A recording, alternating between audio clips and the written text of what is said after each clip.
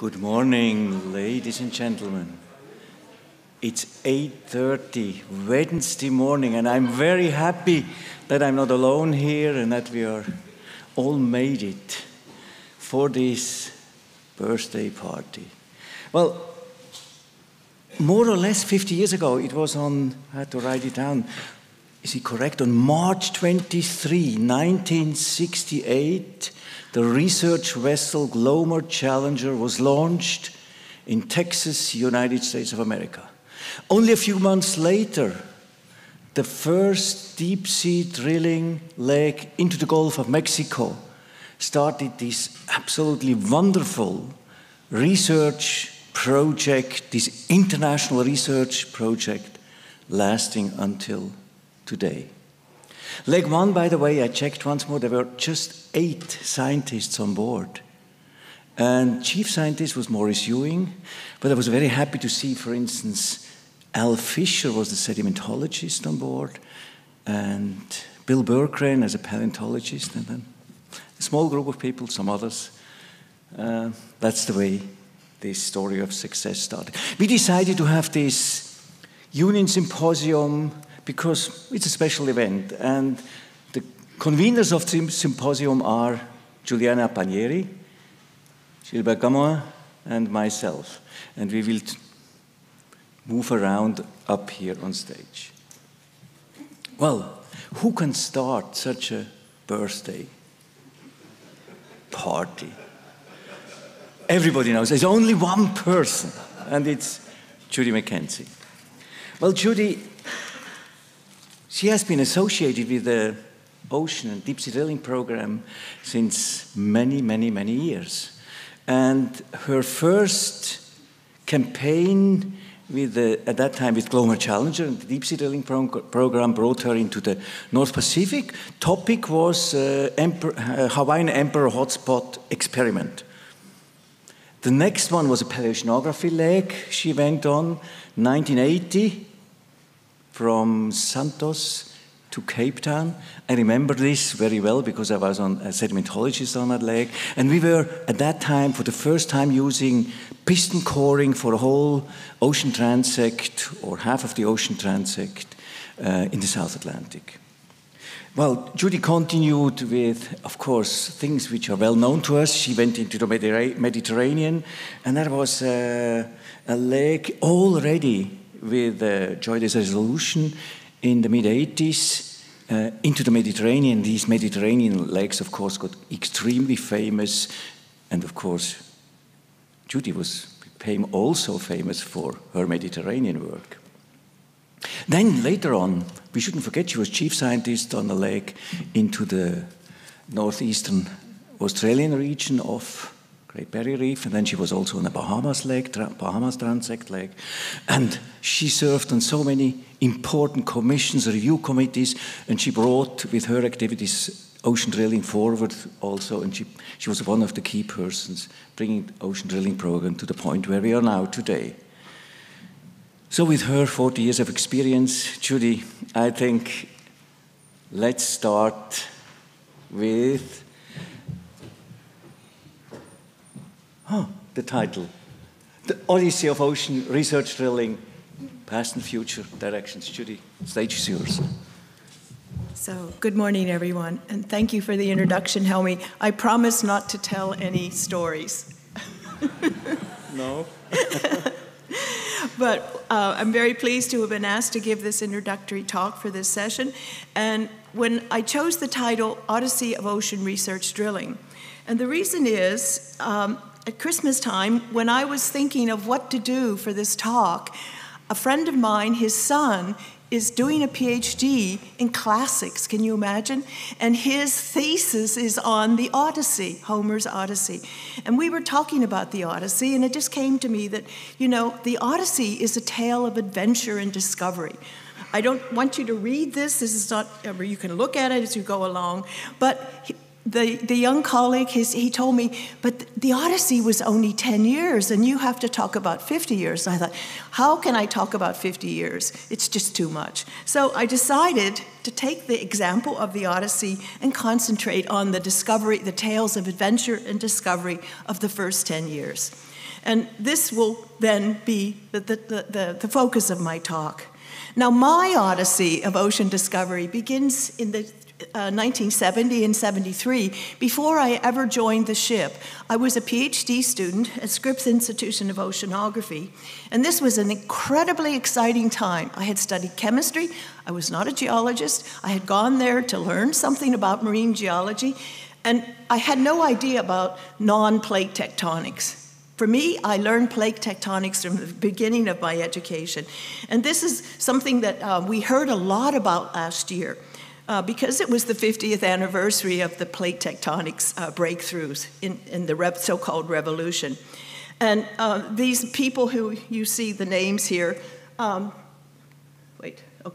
Tuzo Wilson, Dan McKenzie, and Jason Morgan were all instrumental. And we had a lot of talks about this at EGU and in London and at different universities last year. So I'm not going to emphasize that too much, but also at Scripps, at the same time, was the ocean drilling program was housed there. And you can't imagine, I wasn't on the ship, but all of my professors were involved. All of my teachers had access to the data and were talking about what was being discovered. And secondly, many people had, like what we know, everybody has to go to College Station now, or to Kochi. Everybody was passing through La Jolla. So I got to meet a lot of very fascinating people. And within the first, well, Helmi mentioned leg 1, but it was actually leg 3 when they actually were able to say they tested the hypothesis of seafloor spreading related to plate tectonics, and they came away saying, yes, indeed. And after that, everybody was great believers. Now, this is the reason the whole program was started, was to test this hypothesis. And there's a very nice paper from Roger Ravel where he wrote, through ocean drilling campaigns using the facilities of the Glomar Challenger. This kind of looks like an old rust bucket now, doesn't it? Sediment and rock samples were recovered from beneath the seafloor to provide the direct proof of the hypothesis, and in fact, the primary goal was amazingly achieved within the first 10 years of ocean drilling. Now, my odyssey of ocean discovery, as Helmi mentions, begins in 1977 when I was invited. In 1977, I was now a postdoc at the ETH in Zurich, and Ken Shu sent me a message. I was doing some field work somewhere and said, you must go now to California.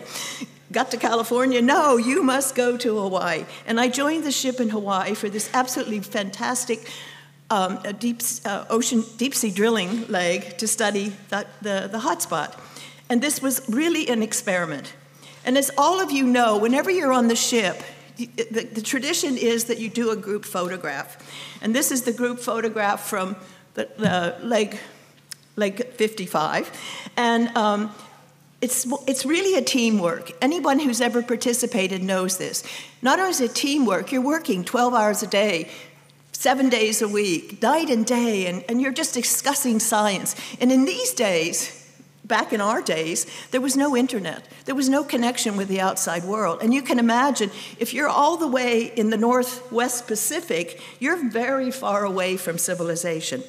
And our team, actually, you can't see him here, so I'm going to do a little blow-up, included Jason Morgan. So it was absolutely great fun to have this guy who developed this hypothesis with us out there testing it in the deep sea environment. Well, we also had a team that included a sea lion. And as I mentioned, we were really isolated. And this sea lion was way far away from home, and he joined us on the ship, and he stayed with us the whole time. So we were happy, the crew was happy to feed him, and it was like another member of the scientific party. Now, the sea lion wasn't the only one who was accompanying us at this time. We also had a Soviet naval vessel. He was with us the whole cruise. And when you think about this, what was it? Why was there a naval vessel with us? Well, these are the Cold War days. Maybe we're still back in the Cold War days, but this naval vessel was following us because the sister ship of the Glomar Challenger was the Glomar Explorer, which was specifically built to pick up a Russian submarine up in the same area where we were doing the drilling. So this Russian vessel stayed with us watching, never had communication, even though we had a Russian scientist on board, they never communicated with us. And we were not so successful in the beginning. In fact, we were two sedimentologists, Anne-Marie Karpov at the University of Strasbourg, she's a clay mineralogist.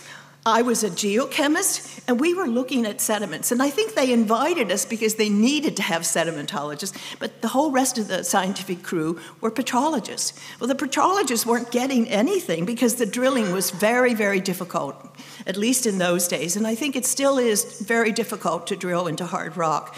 So Anne-Marie and I were using the library very actively to find out what was this really sediment that we were looking at. Well, we lost about 3 to 4 bottom hole assemblies. We ran out of equipment for drilling, which required us to make a side trip all the way up to Adak, Alaska, to pick up new drilling equipment. But once we did do that, we were successful. And we were able to get, from at least 3 of the seamounts, datable mantle or basaltic rocks that could be dated. And as you can see, we were successful in showing that the movement of the hotspot had gone northwest in this time period. So the Glomar Challenger, Helmi mentioned my next leg was paleoceanography in the South Atlantic, and this leg then opened up the whole field of paleoceanography. It was really the beginning. And in 1981, we had the first paleoceanography conference. 1981, Helmi? I think it's 81. Yes, in Zurich. So, as Ravel mentioned, and he picked up 10 different results for the first 10 years. And I've mentioned already the fixed location of the hotspot and the past and climatic and ecological changes in the ocean. But right now, the 2 other ones that he mentioned was the drying up and later refilling of the Mediterranean Sea, something that we call the Messinian salinity crisis now, and the discovery of resource-rich deposits. And by these resource-rich deposits, I want to focus on gas hydrates. What was never, oops, sorry, I just turned it, okay. What was never mentioned at all in the first 10 years was the deep subsurface biosphere. But we knew it was there. There was indications that there was active microbial activity. We just never really knew how to focus in on it. And I hope that Fumio Inagaki in his presentation will bring this further, bring us up to date on what's really happening with the deep subsurface biosphere. Well, I want to just mention then this Messinian salinity crisis and focus on anoxic dolomite precipitation in association with the Messinian salinity crisis. Now, what they were doing is they were actually seeking to understand the presence of these reflectors. I could have underlined them, the reflector M. And what was it? Well, you only could find out by drilling it. And in the end, what it was is you have this lithological change where you have continental evaporites, and directly overlying them you have what we call the Pliocene. It's essentially a lithostratigraphic change here, the Pliocene, which is normal pelagic sediment. So how can this happen? Well, this was what you see here in the diagram is the Cheetah and Ryan interpretation of what might have happened. The Mediterranean simply got disconnected from the North Atlantic. It dried out, and we had evaporite being deposited in the deeper parts of the basin. Well, this was really a focus of a lot of interesting discussions, and I can remember Ken Chu in Zurich was always saying, I don't care, I work for posterity. I don't care if they don't believe this happened. I work for posterity. So we're still discussing what happened during that time in the late Miocene. But this major paper, which was published in 1973, 45 years ago, this breakthrough article was published based on the results of DSDP 13. And there's been numerous publications, and many of you may be in the audience here. I see some people who have worked on this problem too over the years. Well, there were follow-up legs, 42A, ODP 107, 160, and 161. But there has not been a new drilling campaign there since 1995. And this is the focus now of a major group of European scientists together with some international colleagues to go back. It's called the Med-SALT, the cost action. We have submitted a new proposal, IODP 857 pre-proposal, the demise of a salt giant. And our goal is to try to understand the climatic and environmental transitions that occurred during the terminal Messinian salinity crisis our focus is on the eastern, central and eastern Mediterranean basins. We had another proposal in here, which we called the DREAM, which was to drill a transect of holes down the Balearic margin. But to date, we are unable to get the seismic surveys that will allow us to go in there to drill. But we're hoping, as the drill ship, the Doherty's Resolution, comes into the North Atlantic, that perhaps we will be able to do drilling maybe as early as 2022. And the dream is still alive. We're still working on getting the seismic surveys that we need to undertake this. Okay, so my focus then, my interest was looking back at and I think if you go back into the old DSDP volumes, there's an amazing amount of interesting data and papers there. And the focus of the focus of the part of the project that I'm working on is dealing with the Ionian Basin and what occurred at Site 374. Now, I know there's a lot of information in this site, but just take it down here. We're proposing an actualistic model for the origin of massive dolomite deposits associated with the salt giants, other salt giants in the rock record. And we are proposing, based on one drill hole and the seismic, and this is the old original seismic that was used to drill, you'll see we have cores 11 to 15, which cross the boundary. These are dolomites. They contain dolomite. Dolomitization is now we believe is now occurring into the earliest Pliocene sediments. Well, I was lucky enough, Christian Hubscher at the University of Hamburg proposed to me last summer that he had 4 days of ship time. Let's go there and let's survey this area. Now this area then is covering, this is the original proposed lines, this pre-site survey to actually accompany our drilling proposal. The results were, here is the new beautiful seismic survey. This is the first interpretation of Christian. And what you see here is we have this really reflective horizon here. And this horizon, we believe, represents this dolomite unit. Above, you have the nicely layered Pliocene. So we have the A unit. The 3 is the so-called Lagomare dolomite, alkaline lake deposit, and 2, the unit 2, that covers above that is the dolomitization of the carbonate sediments of the earliest Pliocene. Okay, what does this represent, and why do we think this is a giant? Well, if you look here, Christian made this estimate of the area covered based on the seismic lines. There's 5 cross lines, a total of 10 lines, north and south. He estimates this area maybe represents where this very significant unit of dolomite has been deposited. You look at it, it's almost the same size as Sicily, so it's gigantic. And another way of looking at it, if we go up to what we all know are the beautiful mountains, the Triassic reefs of the Dolomites in Italy, these mountains, not in magnitude, but in the area covered by the Dolomites, it represents maybe, you could put 7 of them. This size of this area would contain 7 Dolomite mountains. Well, that is kind of what I wanted to say about the Messinian salinity crisis and where the future direction might be going with drilling there. And I would like to also mention that anoxic dolomite was recognized precipitating first on the Gulf of California and the California margins in the around 1978. And this subsequently was found dolomite precipitation in many other areas. And I think this is where we have a very strong recognition of the association between the deep biosphere and the diagenesis that is going on in relationship to the deep biosphere activity and the precipitation of these diagenetic minerals. And this is also a very big area of future research. So for my last discovery, going back to Ravel's original 10, I want to focus on the gas hydrate formation. And I think this is a very interesting one, because they first recognized that there was gas in the deep sea sediments in 1971, drilling on the Blake Bahama Outer Ridge. And all they ever recovered was gas, but a lot of very disturbed cores.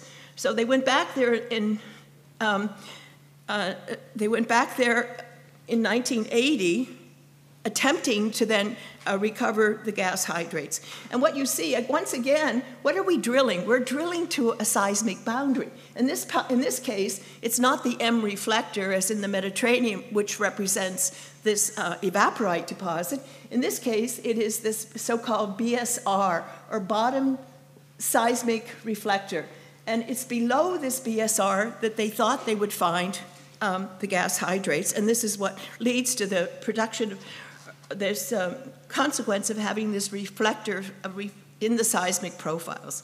Okay, they did recover a little bit of gas hydrate. As you can see, it's only 1 centimeter. It's very small, and it was not very convincing. So another leg that was planned for 1995. Now we're in the ODP times. They went back and drilled. And the idea behind it, and I remember this because I was part of the panel at the time, was that you would sneak up on the gas hydrate. In fact, you would drill off the edge of the BSR and then drill into it. So first was to drill 994. Shouldn't be any gas there, but they found gas there. They had gas hydrates, even where there's not a BSR, if I remember correctly. But they were very successful in obtaining very beautiful cores using very sophisticated new drilling equipment. And here you see the bubbling gas out of it. Very splendid recovery of the gas hydrate. A success, a major success. Well, where are we going from here in this future?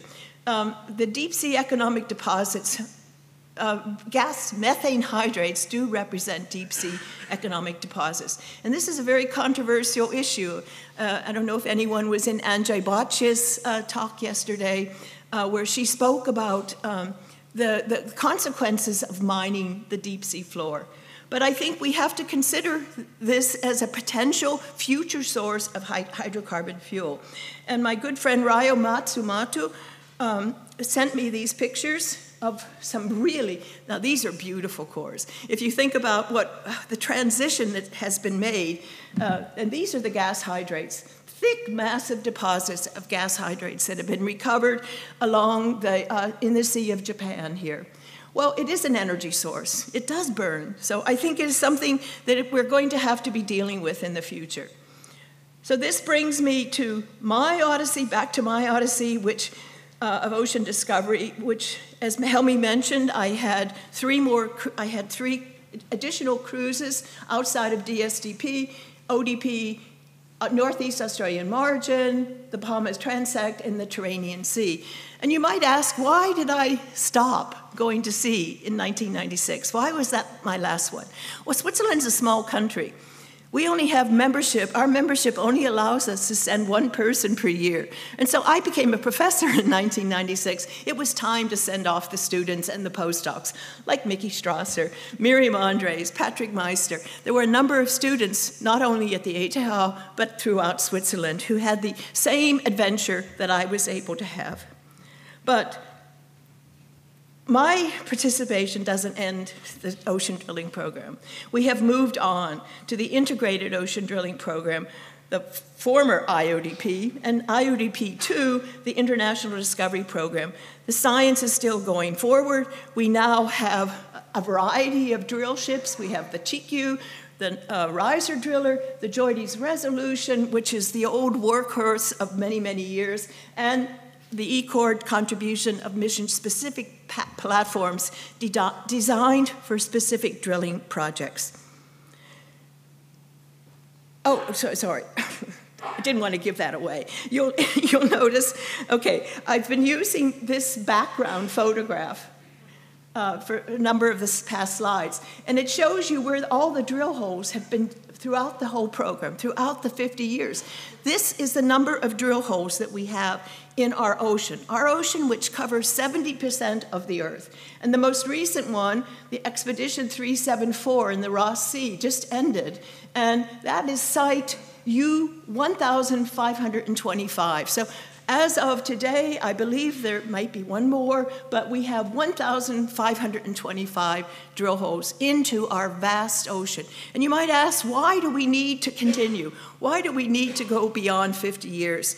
Well, many people say we know the surface of Mars much better than we know the surface of our own oceans and what lies beneath it. And so I would propose then that we have some related to some of our past, but our future directions, some fundamental problems that need to be solved.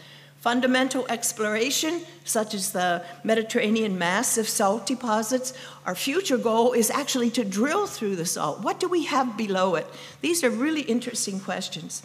And mapping and evaluation of extent of environmental hazards versus exploitation, the potential of methane locked up in gas hydrates. These are all issues that are future directions that we as scientists or marine scientists, drill scientists need to be probing.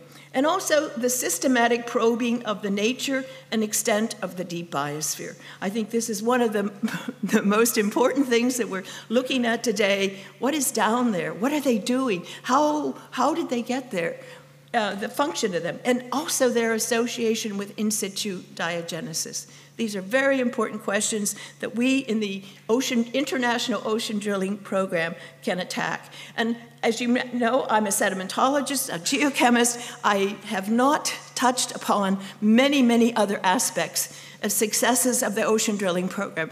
And I hope in this the speakers who will be following me will bring a clearer picture of these topics to you.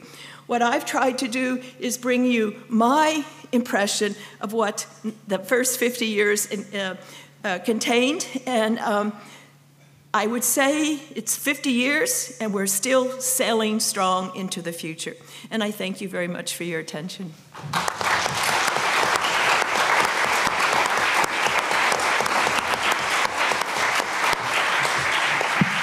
Well, thank you very much, Judy. You have shown how really inter and multidisciplinary this project is, going from geophysics, tectonics to stratigraphy, paleoceanography, geobiology, and many other fields.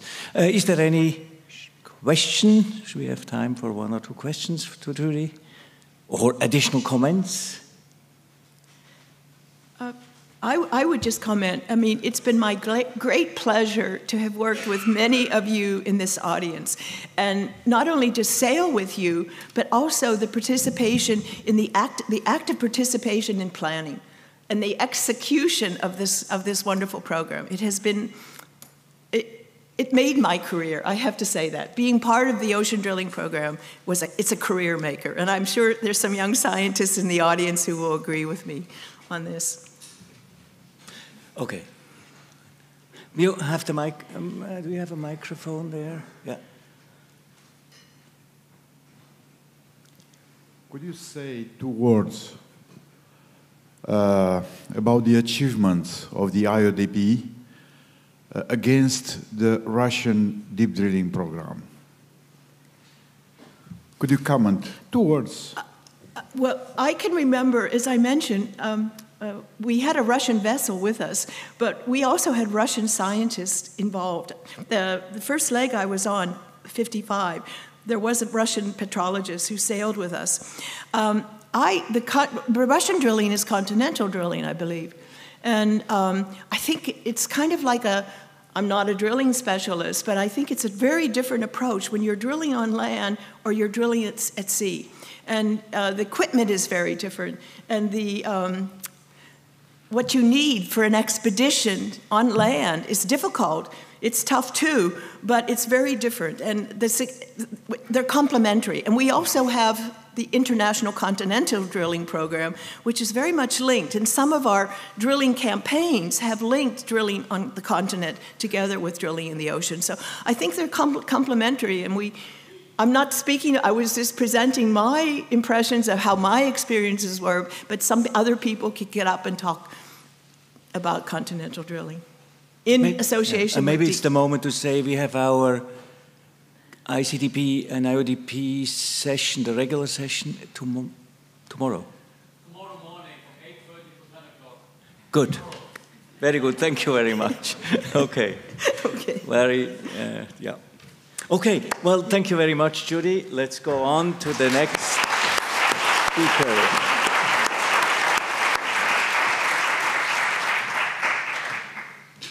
So, our next speaker is Ulla Röhl. We know her from the ocean drilling community. She's a scientist, senior scientist at Marum, Bremen University.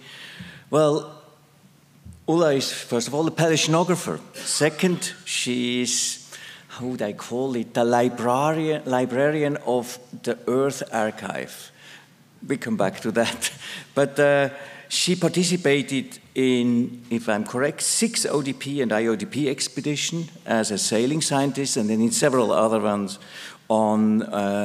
onshore as an onshore scientist. Then, very important, she will be co-chief on Expedition 378 at the end of this year to the South Pacific Paleogene. It's a climate paleoceanography lake. And Ursula has been very active in European ocean drilling activities. She's a science operator, ESO, and very important, I think I love that place in Bremen, I have to say, it's the core repository, which is a piece of art. And we have there the history of our oceans are there, and 2 other places stored. So it's the most valuable place you're managing sort of a side of your science. I think, Ulla, please come up on stage, and the title, Delving Deep into the Seafloor.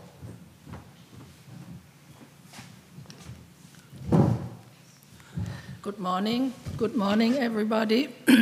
Helmi, many thanks for your kind introduction. I would also like to thank the conveners of this session for selecting me to give this presentation. It's certainly an honor. And of course, 50 years of ocean drilling, it's a lot what happened during this time. So I will give a personal flavor of what this meant to me. Judy introduced you to the main achievements and some of her personal experience of the deep sea drilling project. Then the JOIDES resolution was the centerpiece of the ocean drilling program. And then since 2003, with the start of the integrated ocean drilling program and now the international discovery program, we have this multi-platform approach, which added a lot because we not only have several drilling vessels, but also can achieve new technical challenges, and with the MSPs also have some additional area we can address, like ice-covered areas and shallow water. So why should we care about drilling mud and rocks in the sea? Why bother? I just very roughly, from a paleoceanography point of view, mention a few reasons. Definitely, ocean drilling results refine the geological time scale, is determined through paleomagnetic records, radiometric dating, and the occurrence of marine microfossils. Then the sedimentary record was extended from present day back to almost 200 million years. And this is very crucial for the reconstruction of the planet history and life at high resolution in the oceans, and especially during times of tremendous change and adaptation. And of course, and this is a big thing in Cenozoic paleoceanography, the linkage between orbital variability and what we decipher from the sedimentary record, and the relation to climate changes. Altogether, We got a lot of sites, many 100 kilometers of core so far. So this is a big archive, and that's why I can only present some snapshots of what has been achieved over the past decades or so. I start with my personal relation to the timeline of the ODP-IODP.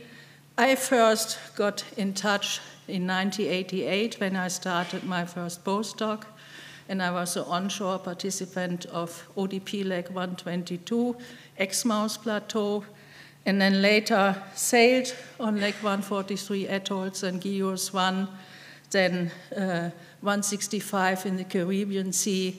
And what really overwhelmed me in all these expeditions was that I was a member of an international and multidisciplinary team. And this is something really outstanding. And then beside the team spirit, that also old meets young, this was something which is really, or still is, something which is mainly driving the work during this expedition. Then another onshore participation in Blake Nose, then sailed in the Tasman Sea with Jim Kennett and Neville Exon as co-chief scientist. Then on the Schatzky Rise, where we were at sea on 9/11, and Lake 208 on the Walvis Ridge in the South Atlantic. And then with Carlotta Escutia as one of the co-chief scientists on Wilkes Land margin, Antarctica. Where did it all begin? Yeah, and then later I also participated in onshore mode on Newfoundland drift sediments, and later this year I will serve as the co-chief scientist in the South Pacific. All these expeditions, you know the map already, Judy showed this, are quite distributed over different oceans and ocean basins and latitudes. So what they all have in common, almost all of them were targeting some part of the Cenozoic, and especially I'd like to focus now on the early Cenozoic, the time interval between about 34 to 66 million years. And I want to go back to this curve. This year, there's also the anniversary of 6 decades of the Keeling curve, the CO2 concentration measurements done at the Mauna Loa Observatory. And you see here that during these 6 decades, the CO2 concentrations in the atmosphere increased by 90 ppm. So you think 90 ppm, okay, oh, that's something. I want to put it into a context. So here the record is extended by adding ice core data, and you see that switch from glacial to interglacial is already between 80 and 90 ppm. But during this switch, the timing is totally different. So it took thousands of years to get to this increase. Whereas nowadays, as you now know, we have this instrumental record over six decades. So it's really important that we look into and study past warm climate, because the instrumental records cannot fully provide the information we need. So what was the first isotope record, or one of the first isotope records? These are oxygen isotope data analyzed by Nick Shackleton and Jim Kennett on a site in the Southwest Pacific on the Campbell Plateau, site 277-79. I need to emphasize that these are single holes which have been drilled at that time. And you may wonder why there is no scale on the x-axis, and it's not meters or depths or age or anything. they just plotted the data sample by sample in equal distance.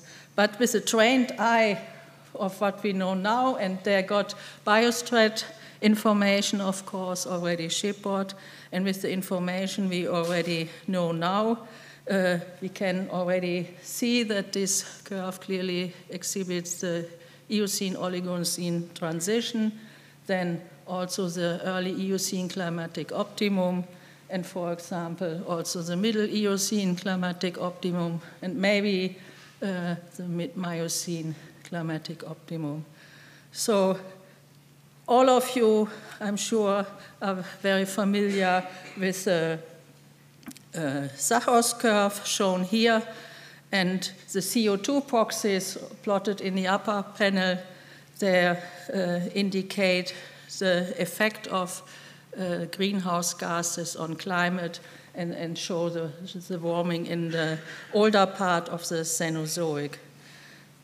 The isotope data are shown here as a function of temperature, and you see the increased cooling, but the cooling wasn't continuously, it happened in different pulses, and what was really coming out of ocean drilling was that there are transient warming events, with the most prominent the Paleocene-Eocene thermal maximum, which later became a stage boundary. And so I zoom in here a little bit. And it all started with that before it was known that this was a warming event, it was initially identified on the Moortreis in the Southern Ocean as a so-called benthic foraminifera extinction event. Because as you can see, it's really outstanding that very sudden there is a dramatic reduction, not only in numbers, but also in diversity. And for example, this is much more dramatic than, for example, the Cretaceous Paleogene boundary. So this was already known for some while, as also on land, some biotic perturbations at the same time. And it was only that the Moortreis section, site 690, then showed the first data published in 91, that there was a dramatic warming and coinciding with a negative carbon isotope anomaly at that time. Meanwhile, an example here now from Walvis Ridge, we have a lot of sections for the PTM, and here is a transect over a depth transect over 2 kilometers, and you see they have all in common that they have a clay layer with no carbonate in it. The only difference is that the clay layer becomes thinner with shallowing of the side, so this really is what to be expected if you think about the CCD that arose. And then also shown here how the benthic foraminifera behaved at that time, or the size distribution. At that time, and Thomas and Jim Zachos were already speculating there must be more than one of these hypothermal event, and that it's really needed to study in more detail and more high-resolution records. And there are, of course, periodic dissolution horizons in the cores, as you can see here. You may wonder why I have chosen this picture, but this is a core which has been drilled in 1918, and it was rotary cored, and that's why the quality is not that good. But going back there with the advanced piston core, you can see how nice the core quality has been improved through applying these drilling techniques. So several of these dissolution horizons, warming events, could be identified. So this brings me to a quick turn to some technical improvements. Piston coring of 2 or more offset holes began in 1979 with DSTP leg 68, and the multiple hole coring is standard since leg 94. And what does it mean, multiple hole coring? That not just one core is drilled as a given location, because you always have to keep in mind that the top of a given core may be disturbed and that also some material at the end of the penetration interval is missing. And so by drilling offset holes, it's possible to combine a so-called splice or composite record, which is really then complete. And this was first applied also during leg 94, while they were using core photographs to correlate between holes. And then really during leg 138 in the equatorial Pacific, they applied in detail this composite depth section approach, and also that this was monitored in real time so that it could influence drilling decisions during the expedition.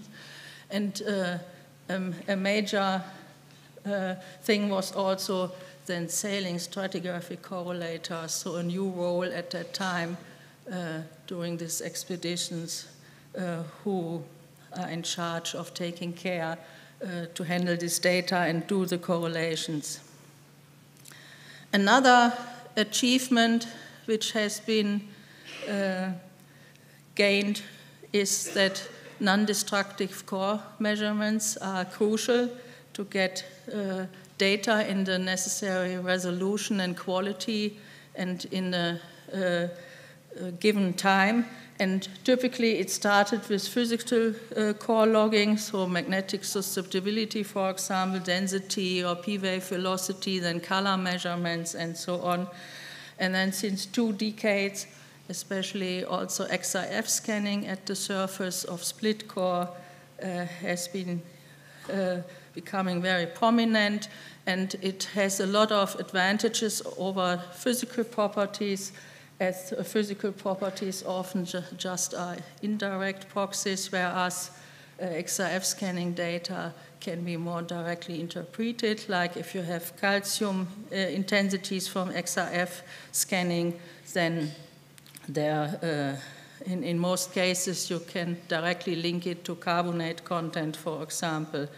And in general, the high signal-to-noise ratio is of favor, and so on.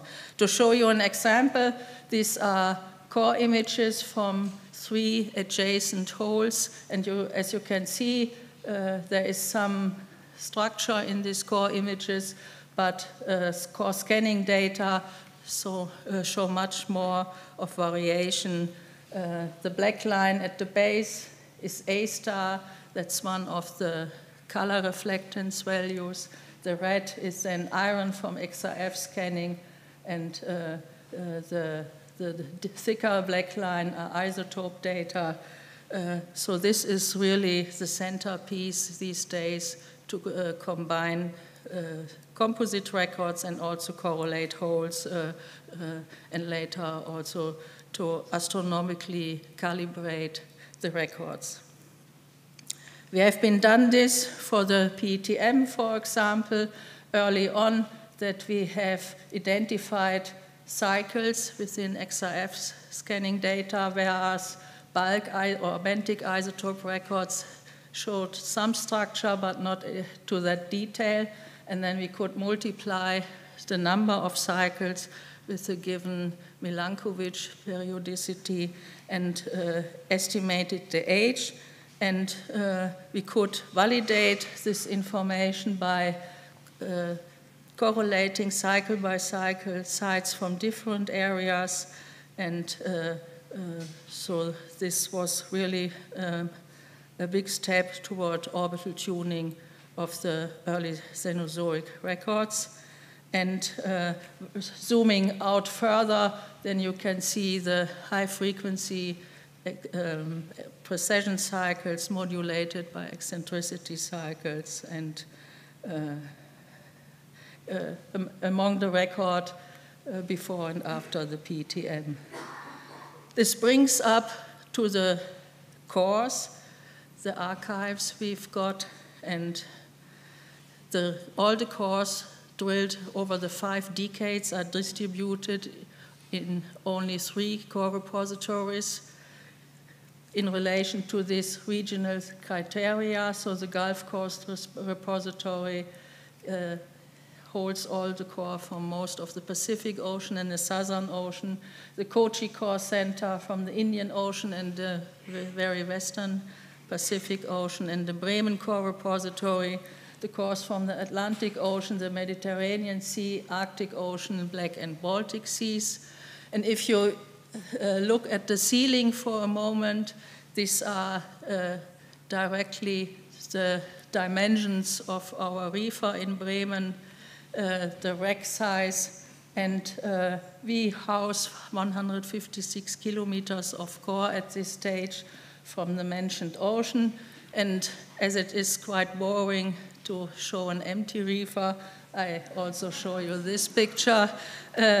We recently held the onshore science party for the Corinth expedition with Lisa McNeil as one of the co-chief scientists. She will talk after me, and so this was also a nice spot for a group picture at that time. At Bremen, many visitors come to look at cores, to sample cores. We also hold so-called sampling parties, which is when the whole science team of a given expedition visits to systematically sample core from a given expedition. You see, it's also a lot of work, but people enjoy and have fun at times. And then for the mission-specific platform expedition, the cores are not split at sea because of the size of the ships and platforms used. And so we defer the splitting of the cores and undertaking all the IOTP measurements to Bremen. And we recently had a Corinth group at Bremen for a month where we were also working in shifts and did all the work. Coming back to the Zachos curve at this stage, I just very briefly showed some curves and data, but we have to keep in mind that this is a multi-site record. So what does it mean in detail? There is this interval 45 to about 66 million year plotted, and you see that combining data from various sites is producing a record which is definitely beyond orbital Milankovitch resolution, and therefore approach from many groups around the world is to get data which are single site data or even single species data, because that's the information we need in the fidelity we also need to move on to decipher the Cenozoic paleoceanography. That's site 1262 from Walvis Ridge again. And here you see XRF data and bulk isotope data, and the record has been orbitally tuned. And you can imagine that all the details shown here are not sticking out of the Zachos compilation. And also now single species records are available. This is just an example for 52 to 60 million years. Again, XRF data, then coarse fraction data, then oxygen and carbon isotope, benthic oxygen and carbon isotope data, and also the bulk record. And you can see that new features, which we haven't explained yet, stick out of these new records. And meanwhile, especially at these sites, we have information over almost 19 million years now, and there are many groups working on this to compile these records. It's Santa Cruz and Utrecht and Bremen and Edinburgh and Falmouth and so on. So we started also, for example, comparing Pacific and Atlantic records, and it's visible that with these new events which are sticking out of this high-resolution data. There is some consistency between the oceans, so these events are clearly global in nature. And showing this curve again, you may have realized that I mainly showed data from the Paleocene and early Eocene. So many records are still needed, especially for the middle Eocene and the late Eocene. So it's not that we are done yet or already have all the information we need. And just a small story that we also went on land to calibrate our deep sea data.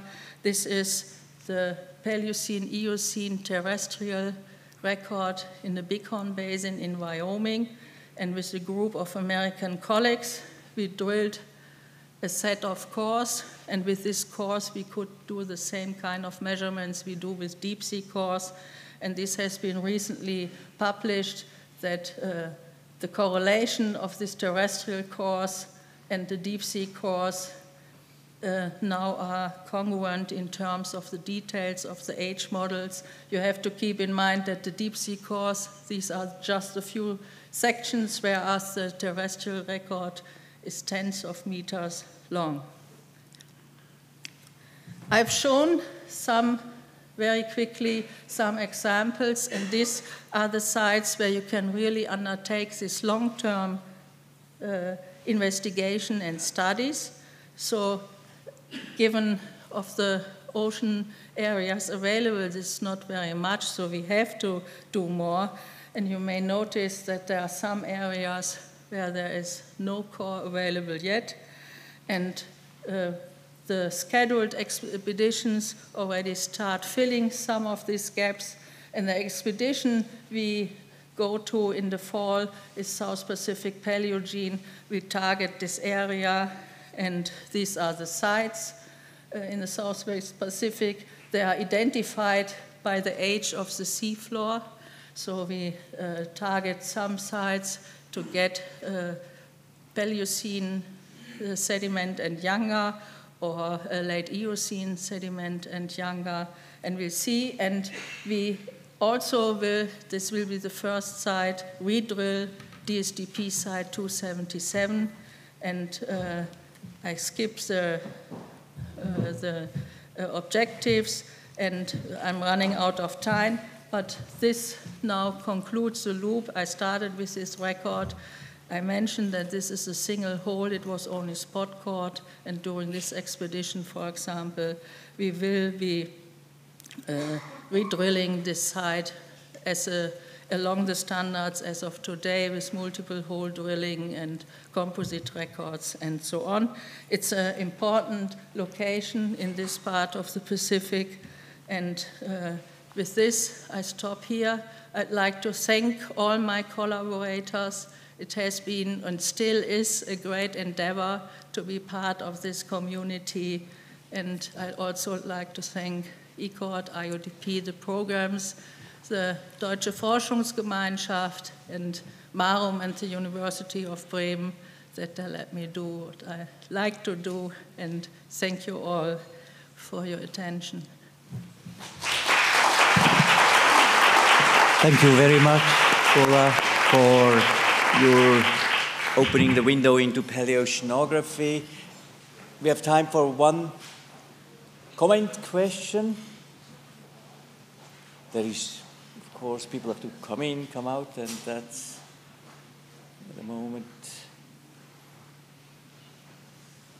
Well, I think we then move on, and I give the word to Gilbert. I'm leaving the stage. And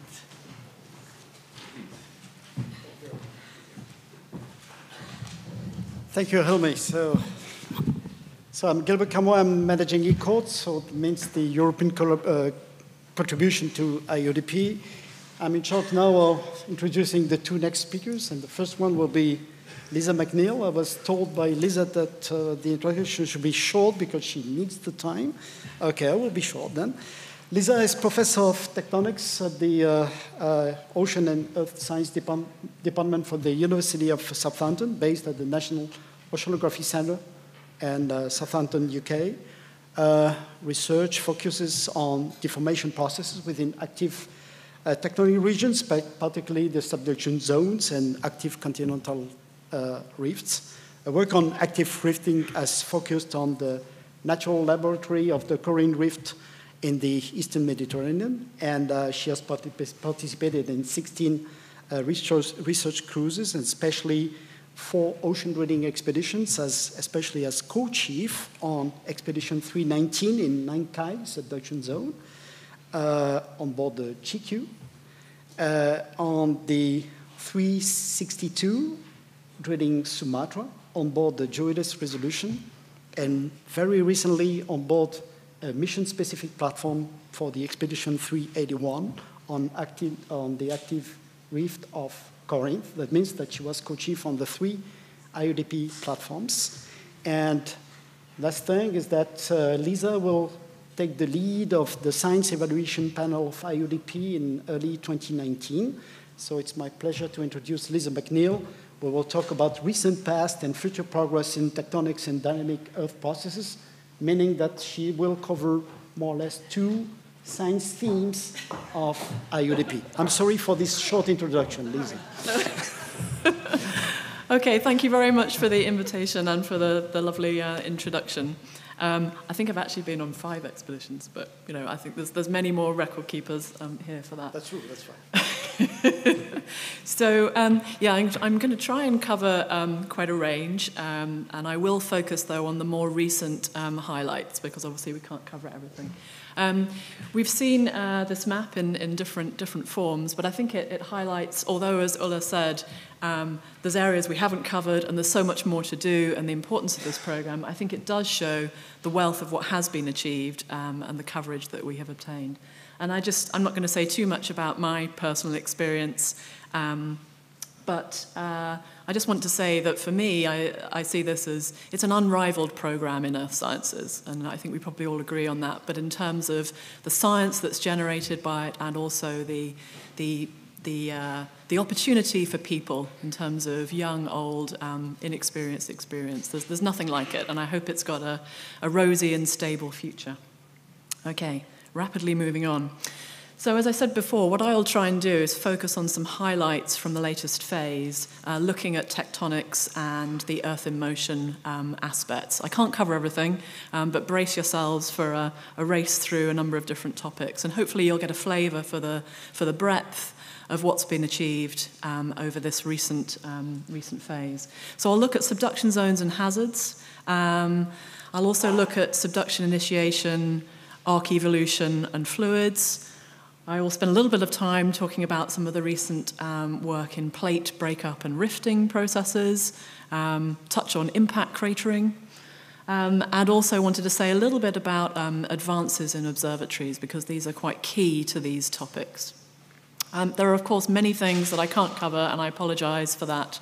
But when I looked at the range of talks we were giving, I realised that obviously we can't cover everything. So apologies for those areas. And I should also apologise, because I'm trying to cover a range, there are many more experts in the audience who I hope will be able to answer your questions, rather than myself. The second thing I wanted to sort of introduce was highlight some of the advances within IODP over the entire programme, but many of them in the last sort of 10 to 20 years. And again, those advances that are particularly relevant for these topics. First of all, the introduction of riser drilling with the GQ vessel. And this now means that deep targets are now accessible. We're only really beginning to sort of use this methodology, to be honest. But it opens up things that, from the beginning of the program, we've been trying to target and haven't been able to yet. There's also a much wider range of methods and platforms for drilling, so including seafloor rock drills, long piston coring, again, meaning that some targets that were previously inaccessible we can now reach.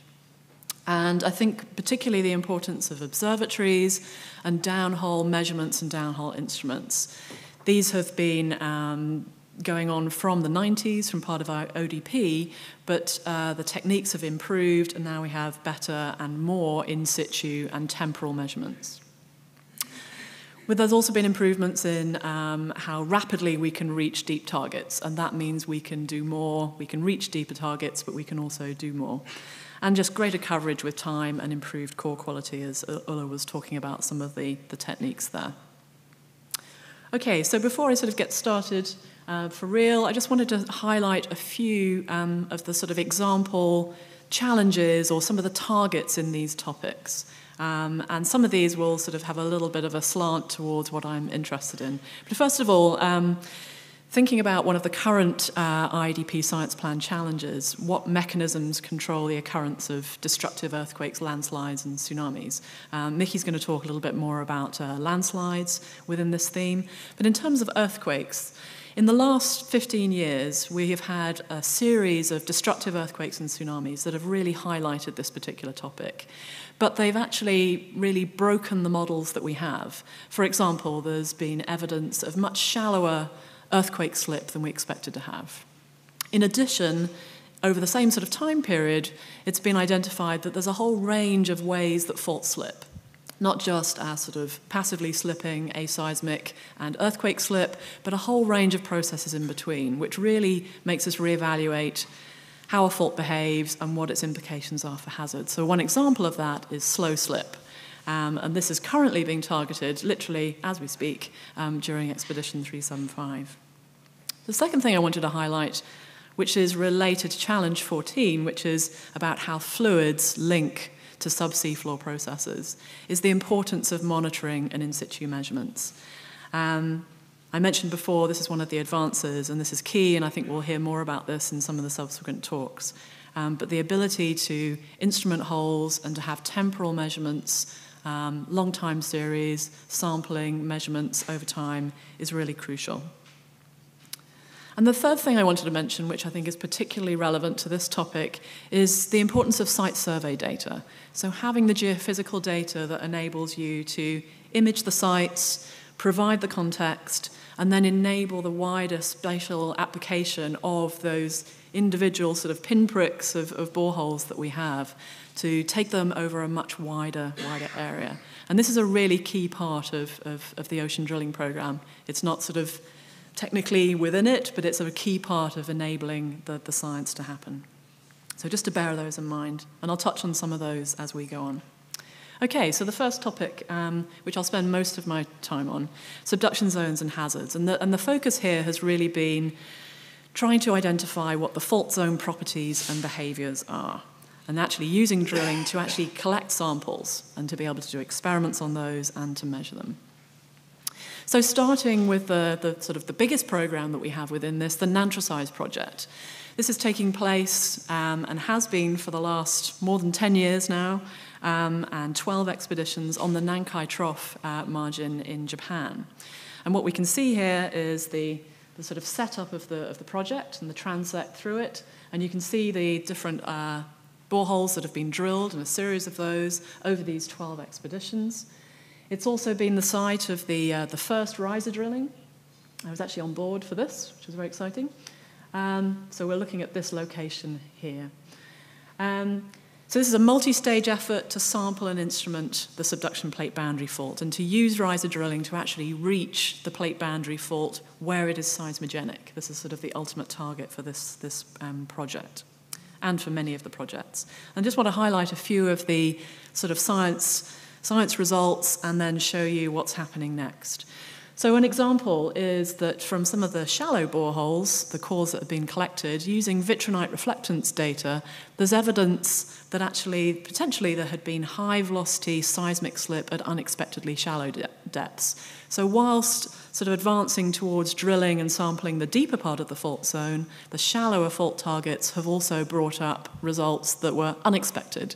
And I mentioned before that this idea of shallow potentially seismic slip is one that we've only really thought about in the last years. So that was just a bit of a snapshot. So what's happening in terms of the deep riser site? So far, this is the site that's aiming to reach the plate boundary. This has reached a depth of just over 3,000 meters. This is the deepest borehole in scientific ocean drilling. There is a full set of logging while drilling logs within this borehole, and then sections of core. And this gives me an opportunity to also highlight the importance of logging, and particularly logging while drilling in these subduction zone environments. This is key to the success of subduction drilling, where hole conditions can often prevent wireline logging, but in situ properties are really key. So there's a focus on logging the hole and patches of coring, and the primary fault target is at a depth of about 4.5 to 5 kilometres, and I'll come back to the next stage of that in a moment. The other important aspect of this is installing observatories. So at the moment, and actually very recently, there are now observatories, going mad. There are observatories installed at 3 sites, and I'll quickly move on to show you that. At the shallow part of the main megasplay fault, the frontal thrust, and the upper part of the deep riser borehole site. And these are collecting, include seismometers, strain meters, tilt meters, pore pressure, and temperature measurements. And importantly here, they're also connected to the seafloor network, the DONET network. So these are just some photos of installation, retrieving a temporary observatory and installing a long-term observatory. And you can see, get a feeling for the scale. Here is a normal person on the ship. This is an enormous undertaking, the riser drilling and installation of these observatories. And just one highlight in terms of a result from observatory investigations. So this is from two of the temporary observatories.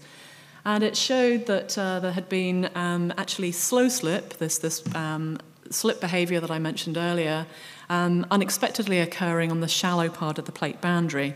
And by having 2 boreholes, what they were able to do was get a very accurate idea of the timing of these events, some of which were linked to earthquakes, both locally and further away, including the Tohoku earthquake in 2011. And also to be able to look at the nature of the slip and the location of the slip with a lot of accuracy because of the 2 boreholes. And they found that these slow slip events are taking up a significant part of the plate convergence. Okay, so the future for this location, this is Expedition 358 coming up very soon, and the idea is this hopefully will be the finale of reaching the plate boundary, fingers crossed, to drill down to about 5,000 meters below seafloor, and to have a coring section within the plate boundary fault, and also to take those all-important downhole in-situ measurements of stress and pore pressure. So hopefully this will see a final culmination of all of this work and finally reaching the plate boundary. Okay, so another example of a subduction zone, the Sumatra subduction zone. So this is one that I was involved in, and here we've got something slightly different. Here we have a very thick sedimentary input, and this is as a result of part of the Bengal-Nicobar fan system, which we found actually could be, the Nicobar fan could actually contain a very important part of the Himalayan erosive history in this area. So this thick sediment means that we can't actually get to the plate boundary fault. It's just too deep. So what we did here was drill the input materials. And we had a hypothesis here from the 2004 earthquake and tsunami that actually slip had occurred much more shallowly than expected. And we hypothesized this might be related to this thick sediment input. And what we found was some interesting geochemistry results. So we found that there was an anomaly of chloride, actually a freshening within the deep part of the sedimentary section. And here we inferred this is a result of dehydration reactions. Diagenetic processes that normally occur within the subduction zone are actually occurring in the sedimentary section before you get there. And this changes the material properties of the sediments, and therefore we conclude that this is meaning that the fault properties, the fault is actually stronger in the shallow part of the subduction zone, and therefore seismogenic slip can propagate to very shallow levels. And that means that you have shallow slip, but also a wider rupture zone and larger tsunami. So this is not only significant for future earthquakes on this margin, but also for others that have very thick sedimented margins, particularly maybe the Macran, but also Lesser Antilles and Cascadia. And again, a lot of these places really haven't been sampled, particularly the Macran, and probably we never can. There we have up to 7 kilometers of sediment, so we're not going to put in a proposal for that one. Okay, moving on to something slightly different, the Hikurangi margin. So this is currently being drilled at the moment, Expedition 375, and Expedition 372 recently occurred, and Mickey will say a little bit about some aspects of that as well. So here in New Zealand, it's one of the places where the slow slip occurrences on the plate boundary are occurring at very shallow levels and therefore can actually be reached by drilling. And so this has been a sort of a project long in the planning. It's also a function of not only drilling, but also seafloor instrumentation and borehole pressure gauges on the seafloor, and also a lot of geophysical data collection. So drill sites are being drilled across the margin, and observatories will be installed. So this is the sort of first dedicated slow slip drilling expedition. So this is the seismic profile across the margin. And in terms of observatories, so that 4 sites are being drilled, one in the sort of upper part of the forearc, one in the very shallow part of the plate boundary, and some input sites. And potentially, slow slip may propagate to this shallow depth, or maybe in future there may be the opportunity to drill deeper into the plate boundary. But observatories are being installed at these 2 sites, and these will be very important. The slow slip here has been identified from GPS on shore, but actually getting data sitting immediately above and in where the slow slip is occurring is absolutely crucial for tying down what this is and why it occurs. And then I highlighted the importance of site survey data, and here we can see that there's been a lot of activity, including a 3D seismic data set that's been collected. So there's a whole range of activities going on here, but seismic data collection is crucial. I will say little about this because I know Mickey's going to talk about the Japan Trench, but this was the site of one of the largest earthquakes of the last 10 to 15 years, with very large slip, again at these shallow depths. I'm saying similar things many times here. And here, in contrast to the Sumatra example, where we think maybe the fault is strong, here drilling found, and this drilling was occurring actually 1 year after the earthquake, so very quickly after, they found that the materials in the fault zone are actually very weak, so a particular kind of clay that is very weak. And the idea there is that maybe slip occurred to shallow depths at very high levels because of that weakness. In addition, because of the very short time span between the earthquake and the drilling, they were able to take temperature measurements, again in a sort of short-term observatory. And the bottom left diagram shows you the results for that. So they're actually able to measure the temperature, the dissipating heat and the remaining temperature associated with the fault zone and the slip during that earthquake, and from that to be able to infer something about what happened during the earthquake. So this was a very exciting and a very rapid put-together expedition, and a lovely picture of the lovely scaly clay on the right. So as I said, Mickey will say more about future drilling on that margin. And then finally, for subduction zones and hazards, I wanted to talk about Costa Rica, which is slightly different, traditionally more of an erosive subduction margin, although clearly there has been a range of history and processes on this margin. And again, recent expeditions here and 3D seismic data collection, so a combination of these 2 things, are focused on 2 things. Properties and behavior of the megathrust, again, but also looking at continental mass balance and the sort of growth destructive history of a margin of this type. So firstly, on the properties of the megathrust, and Paola Vernucci was talking about this yesterday, they've been able to do some experiments on the materials potentially forming the fault zone. At the location that they were drilling, the fault zone appears to be forming in biogenic oozes.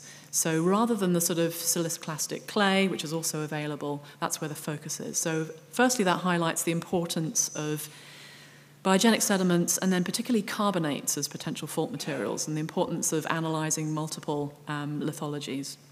And by doing experimental work on those materials, they found that in order for the fault to actually form in those carbonate oozes, there had to have been high-velocity slip. Otherwise, the fault would have formed in the clays. And therefore, they suggest this also is evidence that there could be high-velocity shallow slip. And on the topic of mass balance and erosive history, The diagrams on the right are just showing some of the sort of mass balance of sediment flux into the system and within the system. And this is one of the places where you can actually do this from available data. So one of the best places where you can actually look at how continental crust is created, eroded, and recycled. And there's been sort of ongoing work also on looking at the history of destruction with sort of two theories in terms of how the forearc is growing, whether it's as a function of terrigenous material being added from above or whether it's actually undergoing frontal accretion. And all of this following a phase of fairly major erosion and removal of material as the Cocos Ridge subducts. Okay, so I wanted to spend a bit of time still in subduction zones, but now talking a little bit more about arcs and magmatic and fluid processes. So there's been a lot of focus of activity in the last phase on the Izubonin-Mariana arc. So 3 expeditions occurred on the as part of Project IBM, and their focus was looking at arc evolution and continental crust formation. So the idea was to focus on different parts of the arc, so with an expedition in the forearc, the rear arc, and the remnant arc to put all of this together.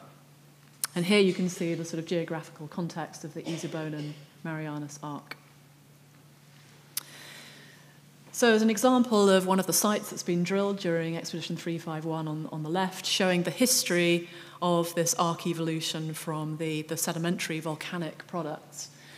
So they found that they were able to identify when subduction initiated and found that this coincides with changes in Pacific plate motion, and also that subduction initiation appears to be both spontaneous and then also contemporaneous along the margin. So focusing on this idea of how does subduction initiate and what happens. They then find that potentially the juxtaposition of a sort of arc terrain against ocean lithosphere may have actually been the trigger of the subduction initiation here. Then there's an evolution of the arc terrain rifting, seafloor spreading beginning, forearc basalt magmatism starting, and the IBM arc volcanoes are actually built on this oceanic crust produced during subduction initiation.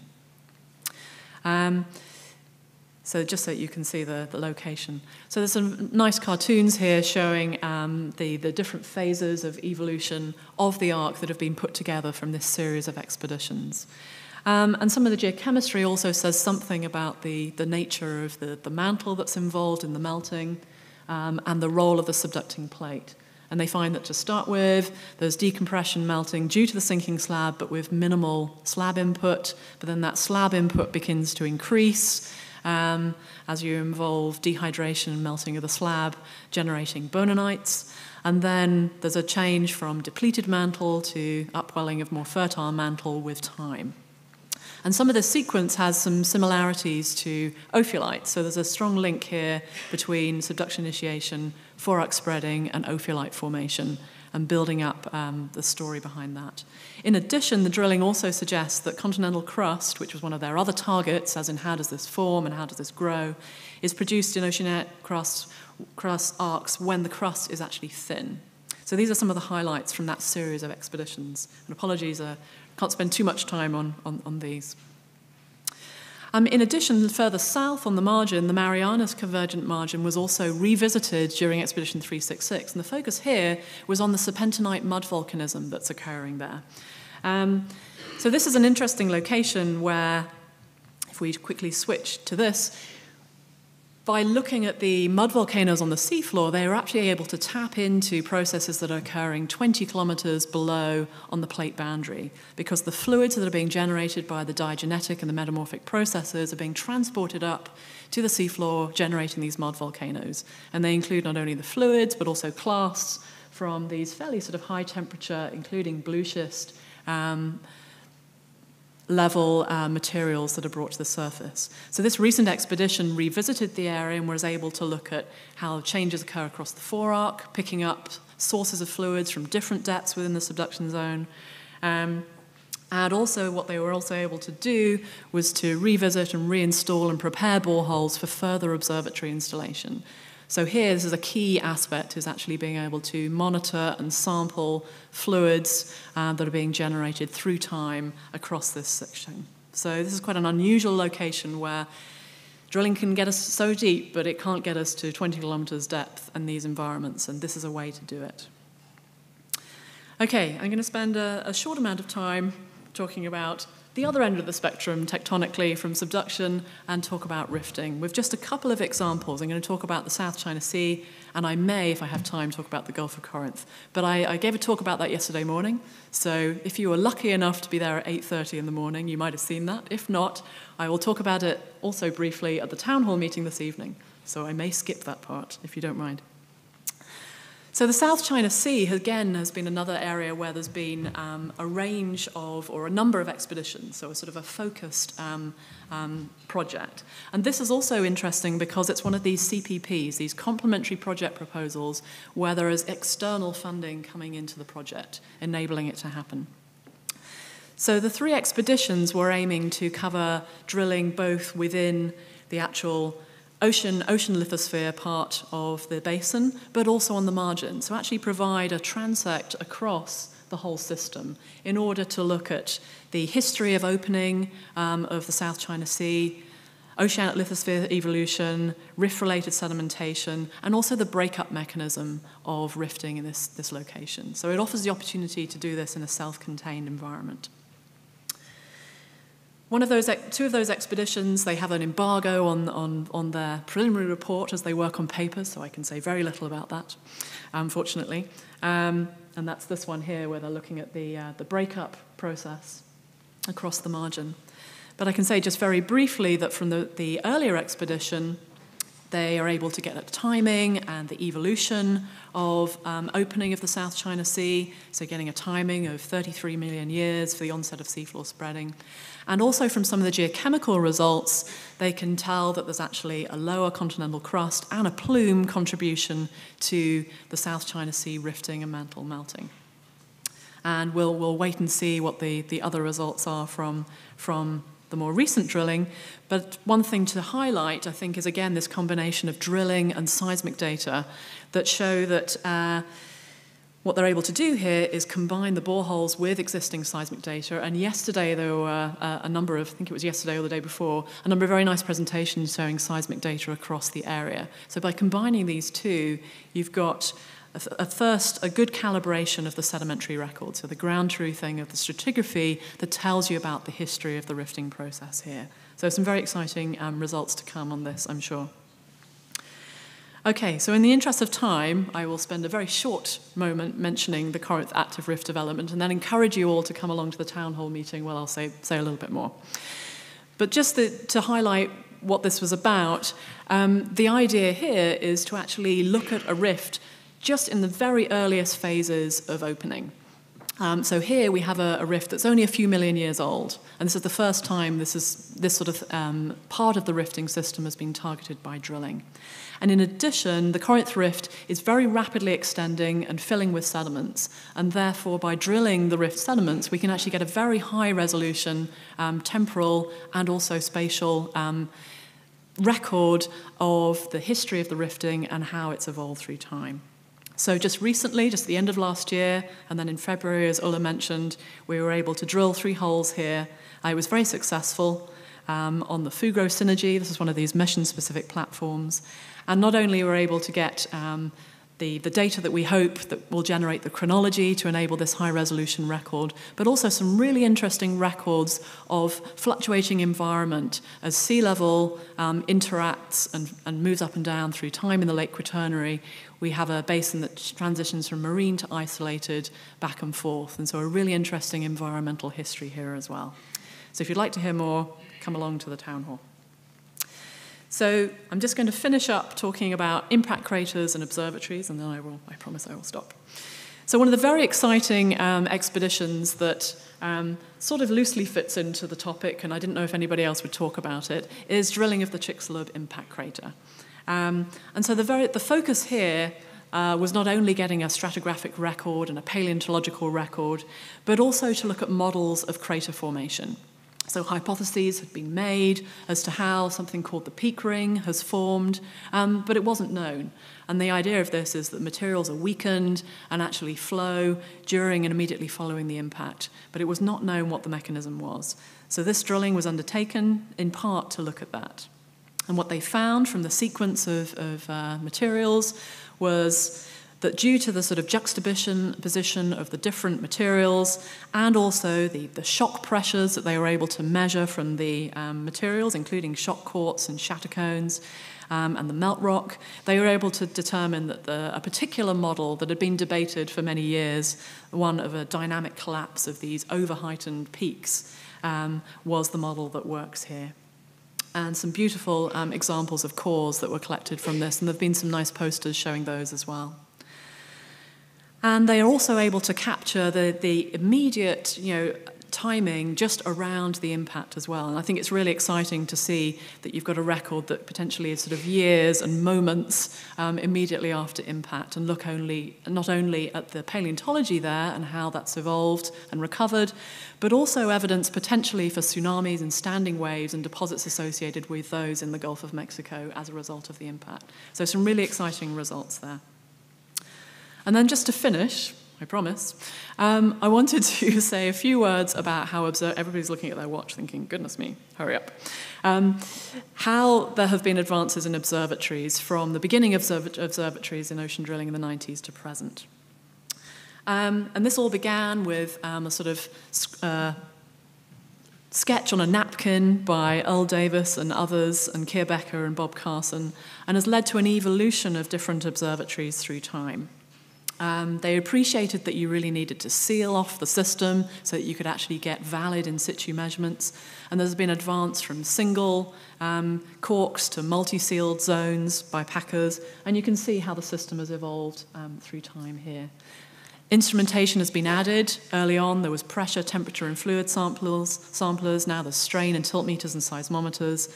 And also simpler, cheaper, easier to install temporary observatories that are temporary before one of these larger and very expensive things can be installed.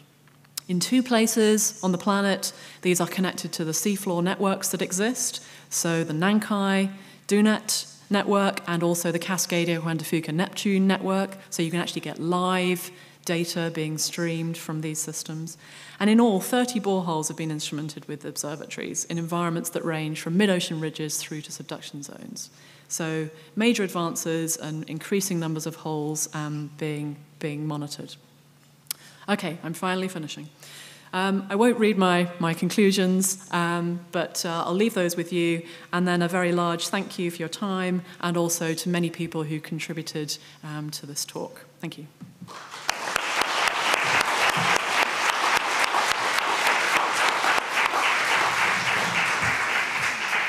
Thank you very much, Lisa, for this very comprehensive talk. We have time for one short question. If not, we will reconvene at 10:30 here. And I would like to thank Lisa McNeil as well as Judy McKenzie and Ulla Röhl for giving very brilliant talks this morning. Thank you. Thank you so much.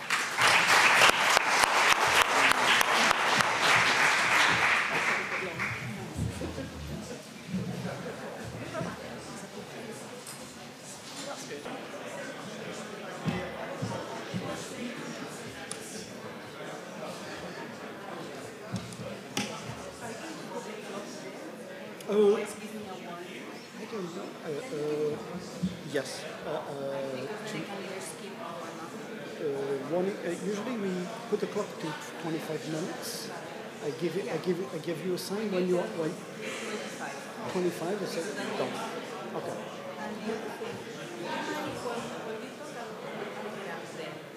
Yes. Yeah. I will. Yeah. I will. It's a short introduction. It's only 45 minutes in production, so it's.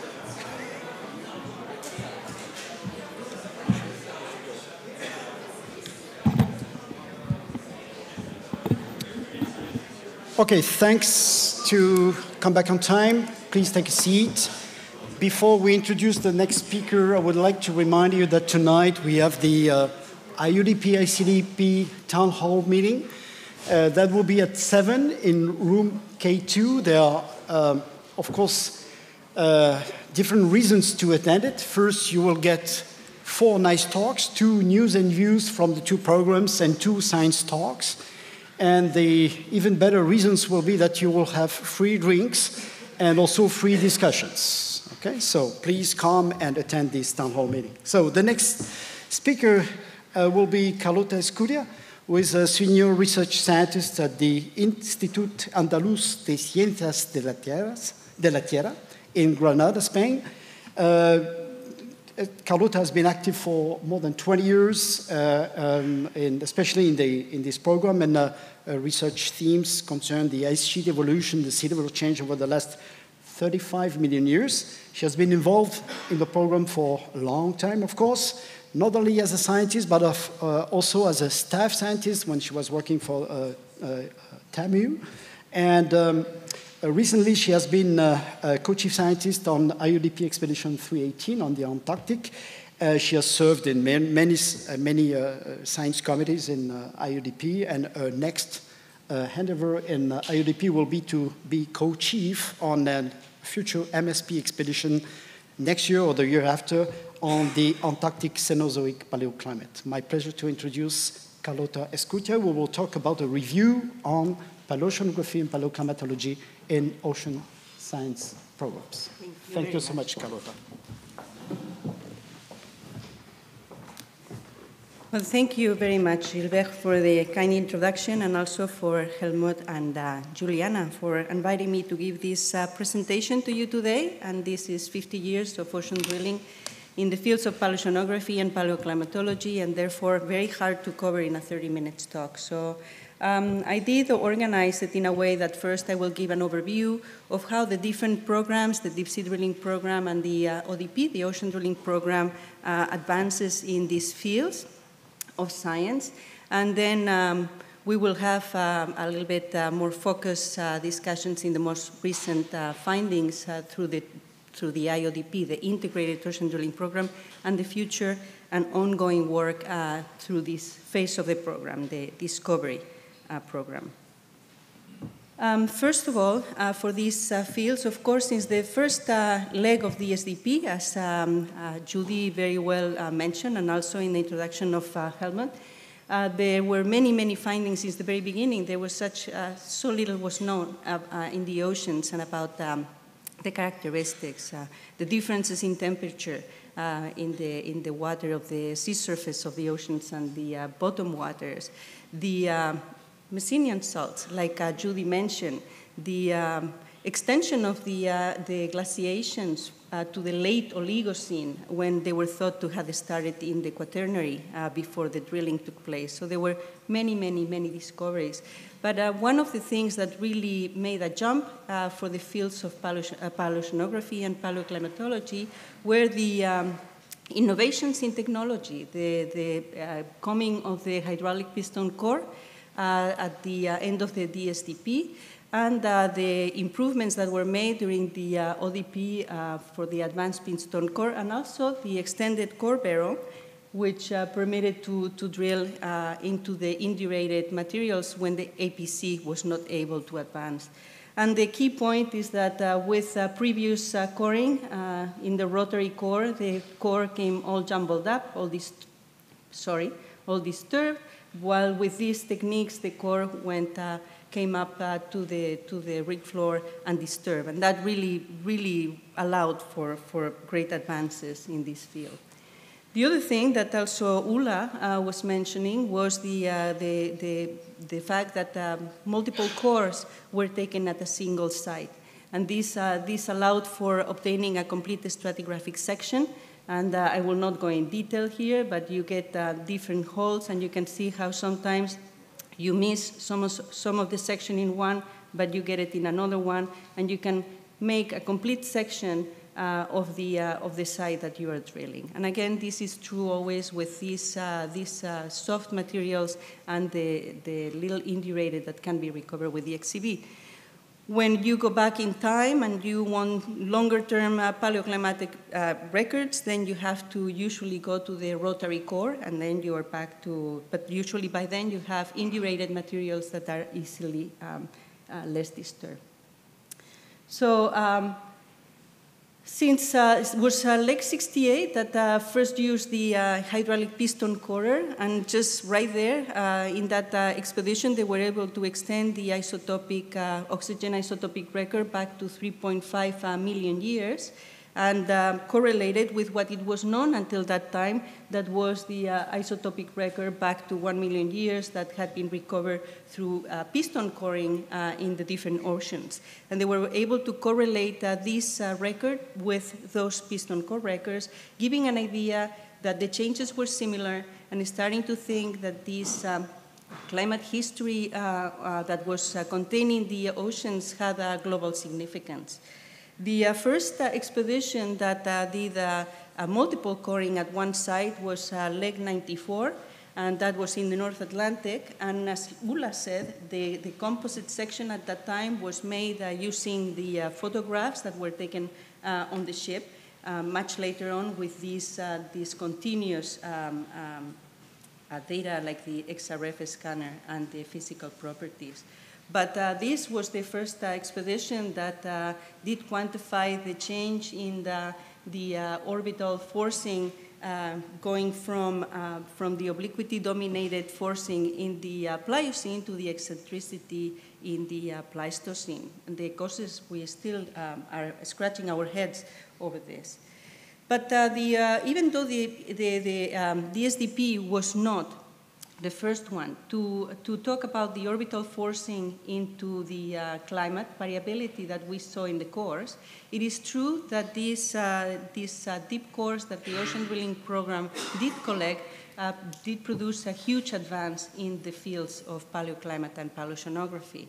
And actually, the main thrust of the scientific objectives for the ocean drilling program was to study this long and short-term orbital climate variability. And there were multiple legs that were planned with those objectives, and many of you here in the room have worked in those legs very hard. So this orbital forcing, as cores came into be drilled, there was known that this orbital forcing was very pervasive. And that means that it was orbital forcing, for example, here, these are the sections by Heiko Palicki et al. From the equatorial Pacific, and those are the Oligocene.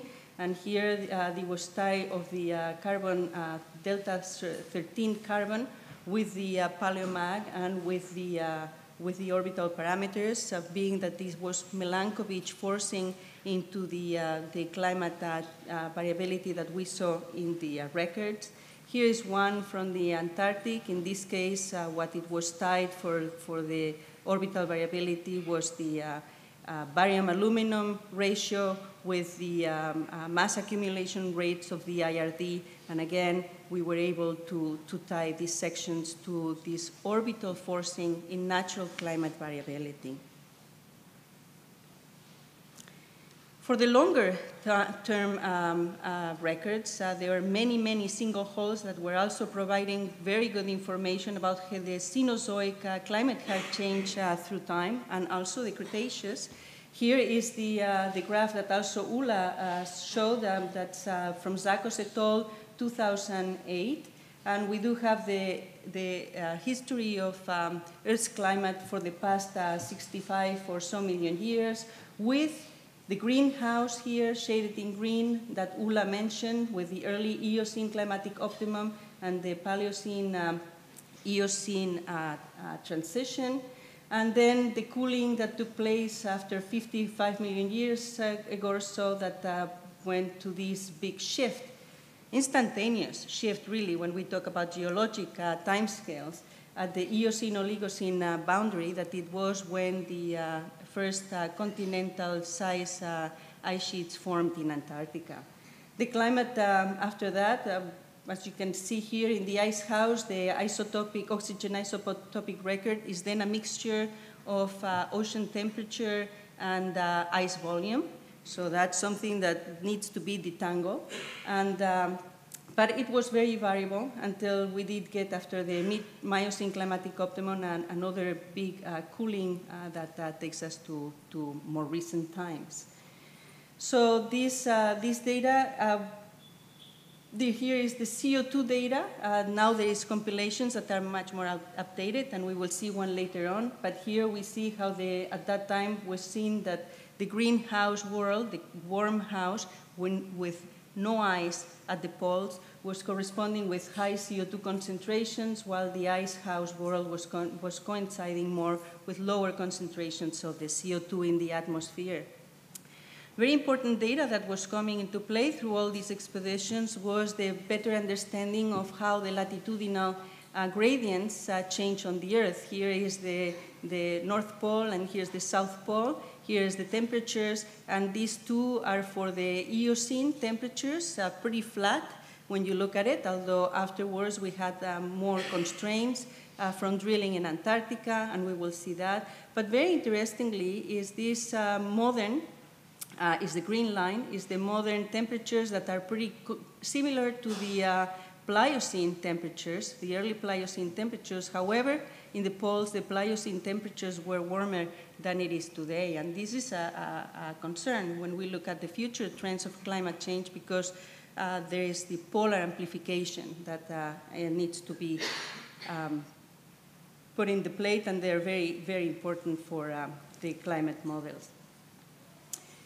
I won't go much in detail with those, because also some of the things that were discovered were these extreme events that happened during the greenhouse. Those, Ulla did mention those in much detail, but basically they're very warm, very rapid. The warming in the Paleocene, Eocene thermal maximum took place in 1,000 years and lasted 150,000 years to 200,000 years. And it goes together with ocean acidification and an increase in temperatures. So these are very key events to study as rapid warming events like the one that we're experiencing today. Finally, the other thing that was very, actually the extreme climate events and the abrupt rapid climate shifts during the ice house were the topics that the IODP, the Integrated Ocean Drilling Program Science Plans, focused on. That was the main focus for this part of the ocean drilling.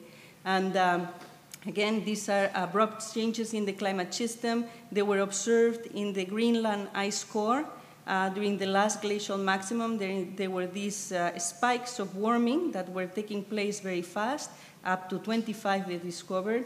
And these are correlated in the ocean drilling records with major ice-rafted debris that are known as the Heinrich events. And well, the first time that these were observed were in DSDP 94, then was 162, and through time this has been extended through time, not just to the last glacial maximum, but also extended back to the mid-Pliocene transition. So these were very important because indicated that, well, there was an ice volume threshold in the mechanism for this rapid climate change. Interestingly, the drilling in Santa Barbara Basin did also observe very rapid climate change taking place. They were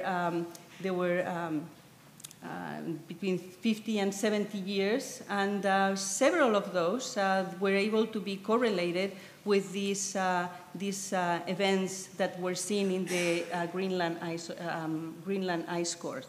So this was indicating that this was global, was not just one ocean, a regional response, and it indicated a strong coupling between the atmosphere, the northern hemisphere ice sheets, and the hydrosphere. So we through this time, we were getting this knowledge of how the climate had varied through time, how it was orbitally forced for the most part, but still we were getting these rapid extreme climate events that could not be explained through orbital variability as well, and that the events were of global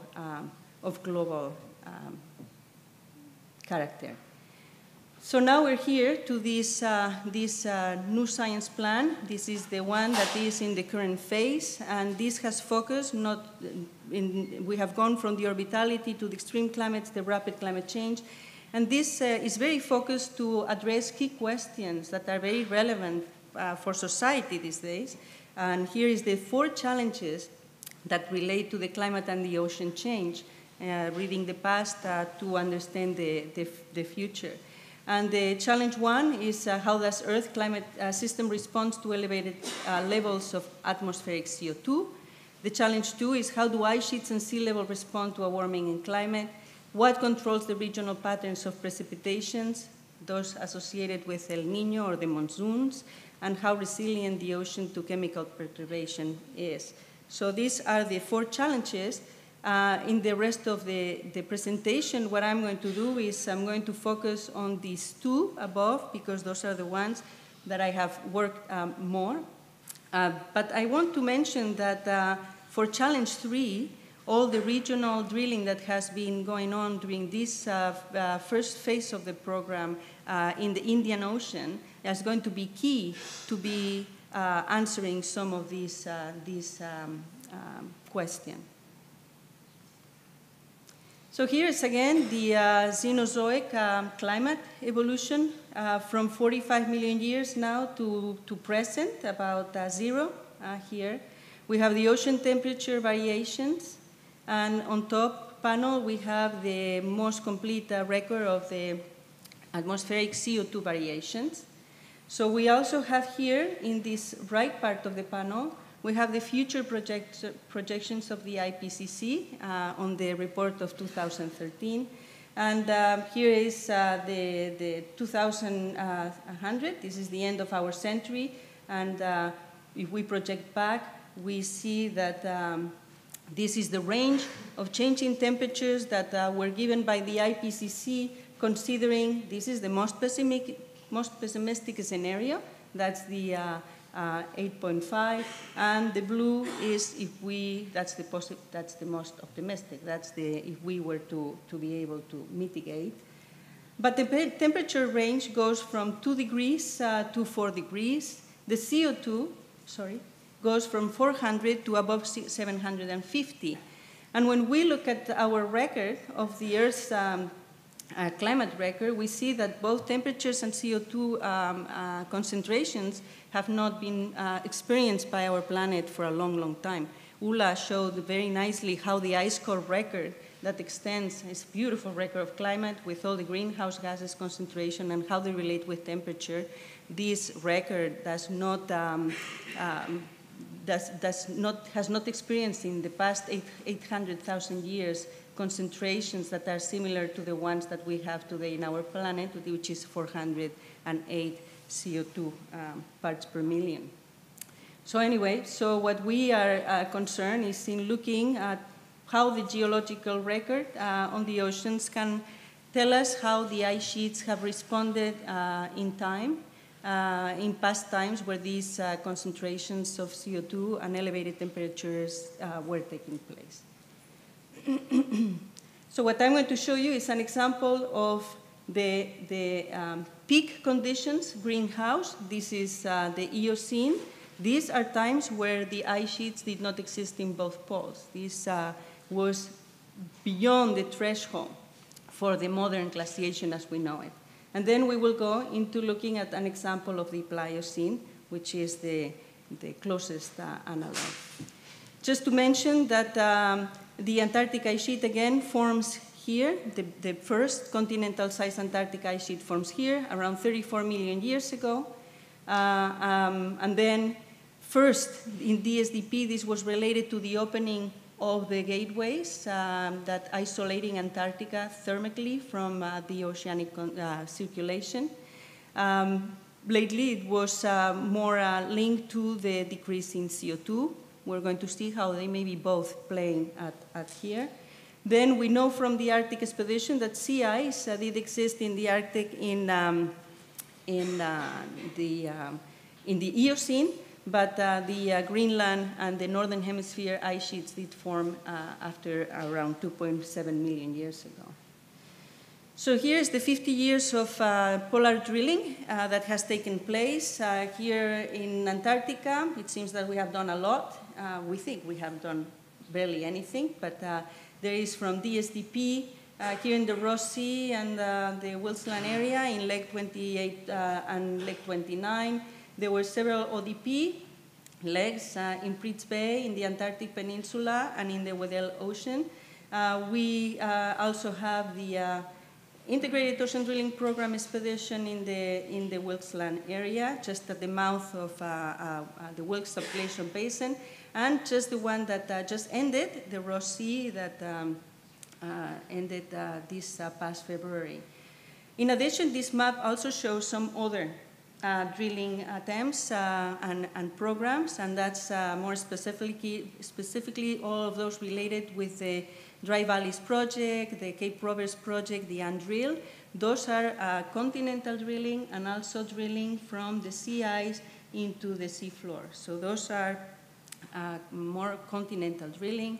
Then there has been national programs such as the Shell Drill in the Antarctic Peninsula, that is a US program, and the Amundsen Sea drilling of the continental shelf with a MEBO system that took place in 2016-2017. So overall, this is the picture of drilling around the Antarctic. The Arctic is we know nothing about the Arctic. The Arctic, we have the A6. This was drilled by this was the first mission-specific platform that drilling leg and target this area that was totally unknown. And when you go to totally unknown areas, you're bound to always find great surprises. There are other legs that I did not mark here, but they are not really considered Arctic leg. They are just below the Arctic Circle. It is true the Greenland Arctic gateways in Lake 51 and 163, they're very related to the opening of the Fram and how it relates to the findings that are here by the ASIC expedition. So there are not many expeditions, definitely not in the Arctic, not so many in the Antarctic. Just notice, go back here, that there is many areas that we have not even touched, and the Antarctica is a huge continent. And every time that an expedition has gone, we have found findings that are pretty relevant. I'm just going to mention very briefly the Arctic coring and the A6 during Expedition 302. And then here the surprise is that there was this condensed section just at the Eocene-Oligocene transition, but they recover a beautiful Paleocene-Eocene thermal maximum. This will show that the Arctic Ocean was extremely warm, about 24 degrees centigrades. It was completely ice-free. Going up in the section in the mid-Eocene, there were pulses of fresh waters as they were marked by the presence of the Azolla. And then, well, that was a cooling here that coincides with the Antarctic cooling and the East Antarctic sea ice expansion. And then afterwards, there is the data from the ice house that they shows already that the Fram Strait was already connected. The Arctic was connected to the North Atlantic through the Fram Strait. So hopefully, in the future, there is a mission-specific platform that is targeting to go back to this area. So that's hopefully in the horizon for this program. Going to Antarctica, now we are here in the Expedition 318, and here also we were able to recover in one of the site sediments that extended back to the early Eocene climatic optimum. And here is the pollen that was recovered in those sediments. And here's, we had palm trees, and these palm trees, they have a they like warm climates, but they can also adjust to cool climates. But the main thing is that we had pollen in the sediments that they were related to the family of the baobabs that are today. This was indicating that the temperatures in Antarctica during the early Eocene climatic optimum were very warm, and that really the associations of pollen were indicative of the existence of paratropical forest in Antarctica at that time. As we go into the, in addition, there were organic biomarkers that were studied that were also pointing to very warm temperatures. So they were both pieces of information that were giving these temperatures. As we go into the Middle Eocene, we see that we lose the paratropical forest, and instead we increase the pollen that is more characteristic of the temperate forest, like with the Araucaria araucana, and also with the Nothofagus forest instead of what we had before. So we do see this very warm early Eocene. We do see this cooling into the Middle Eocene. And Peter Weil et al. Looking also at comparing with the records around the Tasman Gateway that were obtained during leg 189, well, they did look at the dinocysts and what were endemics and what not, and then they did put forward this model that at one point during the early Eocene, the cool Rusty gyre was prevented from entering this area. The gateway was closed at this point. The Leeuwin current, that is very warm, was bathing the coastline of the Wilsland. And then in the earliest, in the Middle Eocene, there was an opening that allowed this current to bathe the coast, cooling the site. Very relevant, I think, is that you know, there were these paleotopographic maps that were created. Antarctica right now, if we take all the ice sheet and we compensate for the glaciostatic adjustment, what we have is these are the continental areas. The West Antarctic ice sheet is mostly based on sea level, it's below sea level, grounded. And then in the East Antarctica, there is these big basins where there's also the ice sheet is grounded below sea level. But when we reconstruct how the paleotopography was at the Eocene-Oligocene boundary, we see that this entrance of water that we have now in the East Antarctica, also in the Weddell and in the West Antarctica, did not exist. 5? Okay. I have to run.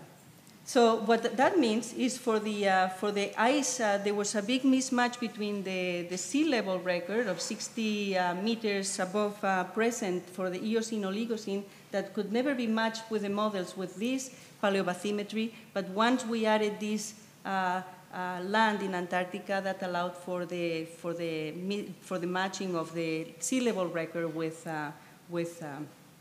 the ice sheet. Pliocene, there were two major expeditions. One, this Andril program, and the 318. We have to think that until the IODP, there was still a debate about if the ice sheet had been stable or dynamic during the Pliocene. And well, this is again the time where we have, for the first time, concentrations of CO2 that are closer to what we have today, and also the continents are in more or less the same positions as now, so the climate system is more similar to what we have. The Andril program found a series of sediments that were pointing to times where the ice sheet was not in the site, times that were similar, and times where the ice sheet had advanced. These were also modeled by Polar and De Conto, and the model reproduced very nice the record that the Andril section was coming up. In the times where we had the open waters, there was prediction of this collapse of the West Antarctic ice sheet with 7 meters sea level equivalent. With the, this is the compilation by Miller et al. About the sea level of the Pliocene. There's many error bars here, but there is a consensus that was around 22 meters plus or minus 10 of sea level change, global sea level change. And the ice sheet of the West Antarctic ice sheet was providing for the 7 meters. The Greenland ice sheet that would have to be melted by then would have the other 7 meters, so the equation was missing some of the water. So it had to come from parts of the East Antarctic ice sheet, and that's where the data that was collected during the ODP expedition did provide, using neodymium isotopes on the fine fraction, the heterogeneous fraction, it would provide provenance of the Ferrar group that is thought to be underneath the ice sheet in this area. So the ice sheet had to be retreated hundreds of meters into the subglacial basin. This is the data that I'm not going to go in detail, but actually what is important is that some of the data can be correlated with one other site on the continental shelf that does show the grounding line retreat landward at some of these episodes. So this is the model that was done with the ant drill, and it could never reproduce the loss of the ice. And then by adding some other processes like the atmosphere and hydrofracturing in the ice shelves, and also the cliff collapse in the other areas of the margin, it could reproduce this sea level loss, 15 meters of sea level loss. So we may be able at this point to close the sea level budget for the Pliocene. Well, this was actually to just mention that the sea level, we know from work like the one done by the Tahiti expedition, that sea level is not a linear retreat, but that sometimes goes into very definite steps, and this is what it was found in the Tahiti course by Deschamps et al. And this is just looking a little bit at the future, because we have the expeditions. There's many that are going. This is the one that just came back. This one is scheduled for next year. This is also scheduled for next year. There's also other expeditions in the Southern Pacific. This is an area, as we saw in the maps, and we will see in one map afterwards, that has been very little data, so it's great to see this. This would also allow for the strategy that the IODP has of drilling these latitudinal transects. We need to make connections between the ice sheet, the ocean, and the far field record, if we to understand. This, I just wanted to mention that all these proposals that have gone in the system have gone through a coordinated effort that has been done within the SCAR phase. SCAR is the Scientific Committee for Antarctic Research, Past Antarctic Ice Sheet Dynamic Program. These are other expeditions that, I think the results from these expeditions will be able to link to these upcoming expeditions. This is the relevance of why the East Antarctic ice sheet is also important. Before, we thought that the West Antarctic ice sheet was the one that was pretty vulnerable, but now in a new paper that just came up, the East Antarctic ice sheet margins are showing as vulnerable as the West Antarctic ice sheet. So the final thoughts that I will leave you here is that, well, the improvements in technology have always meant advances, and I think we will continue to need those. That the regional plan, joint resolution, will provide good synthesis, like the one that will happen in Antarctica, but this will be better if those are coordinated. The latitudinal transits with similar scientific objectives need to happen, and I think this happens because the expeditions are being scheduled with different scientific objectives, and there will be links, but it would be nice to see one that has a coordinated scientific objective.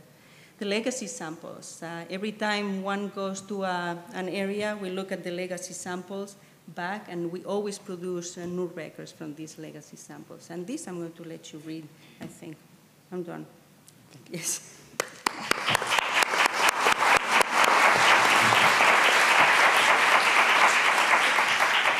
So unfortunately, we run out of time for questions. So if you have questions, please come to the town hall tonight and talk to Carlota.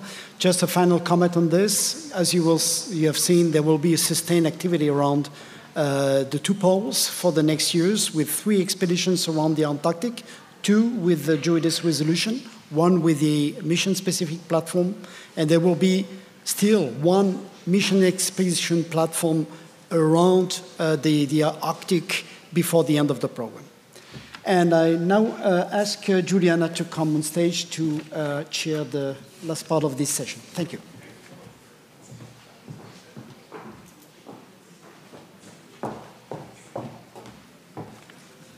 Hi, everyone.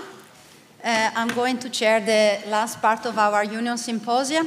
And it is time for me to present the next two speakers, which are the two male scientists we have in our session, so gender balance, we did pretty well with that. And I have the pleasure to introduce Mickey Strasser. Mickey Strasser is full professor in sedimentary geology at the University of Innsbruck. His research contributes to the better understanding of the geological processes that govern the nature and evolution of earthquake, subaquatic landslides, and tsunami. His research results help toward a more accurate assessment of risks from such natural hazard to people and infrastructures that we know which are crucial in our society. He has been involved in IODP, International Ocean Discovery Program, as a sailing scientist, and he is lead proponent of a proposal to core sediments in the Nankai Trough. He has received numerous prestigious awards, including the EGU, American Geophysical Union, JPGU, Japan Geosciences Union, Asahiko Taira Prize last year, so he has received the prize in New Orleans. And then he has received also the International Association of Sedimentologists Young Scientist Award in 2014. I haven't finished yet. And he has also received the Hans Kloss Prize in 2011 and the ETH Medal in 2008. And with this, I would like to welcome Mickey to give his presentation. Please be on time, and yeah. The stage is yours. Well, thank you very much. It always feels that it wouldn't be me, and I'm going to conclude on in like 30 minutes from now that it's actually not me, but it's always a team effort that succeeds in these kind of achievements.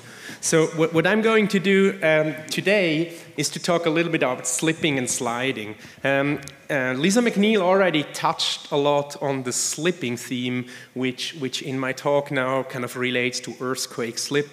And being a sedimentologist, looking at like from a sedimentary perspective, trying to reconstruct things like earthquakes and tectonics, I will need to understand the sliding things, how mass is being transported, how mass are sliding, in order to make inferences. So I'm going to jump back and forth, slipping and sliding a bit, in order to capture the Earth in motion by scientific ocean drilling. And it was a great pleasure to kind of got invited, thank you very much, to have this talk here. And it gave me an opportunity to go back in time a bit and kind of start to see where's the legacy coming from, where this kind of earthquake, in particular subduction zone, was first mentioned. And it was kind of interesting.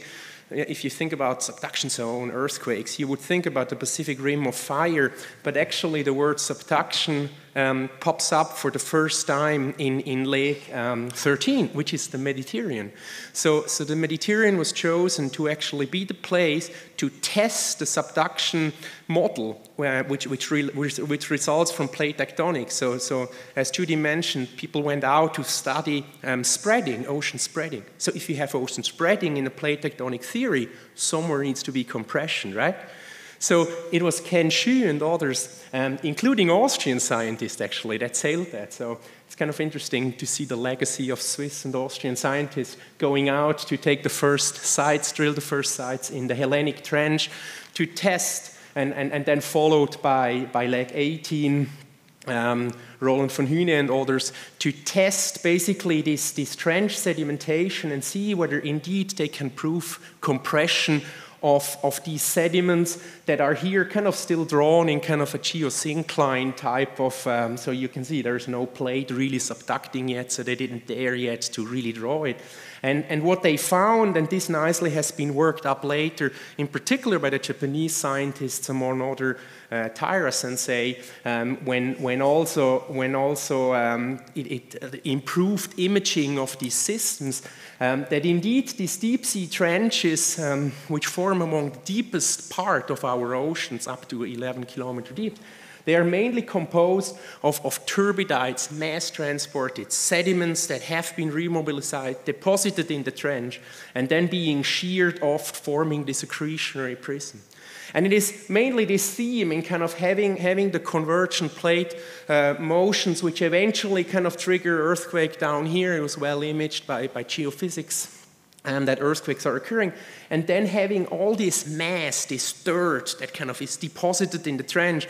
And conceptually, and I will show you quite long, conceptually, this has just been, you know, it's gravity. Of course, all that dirt ends up in that trenches and then is being deformed.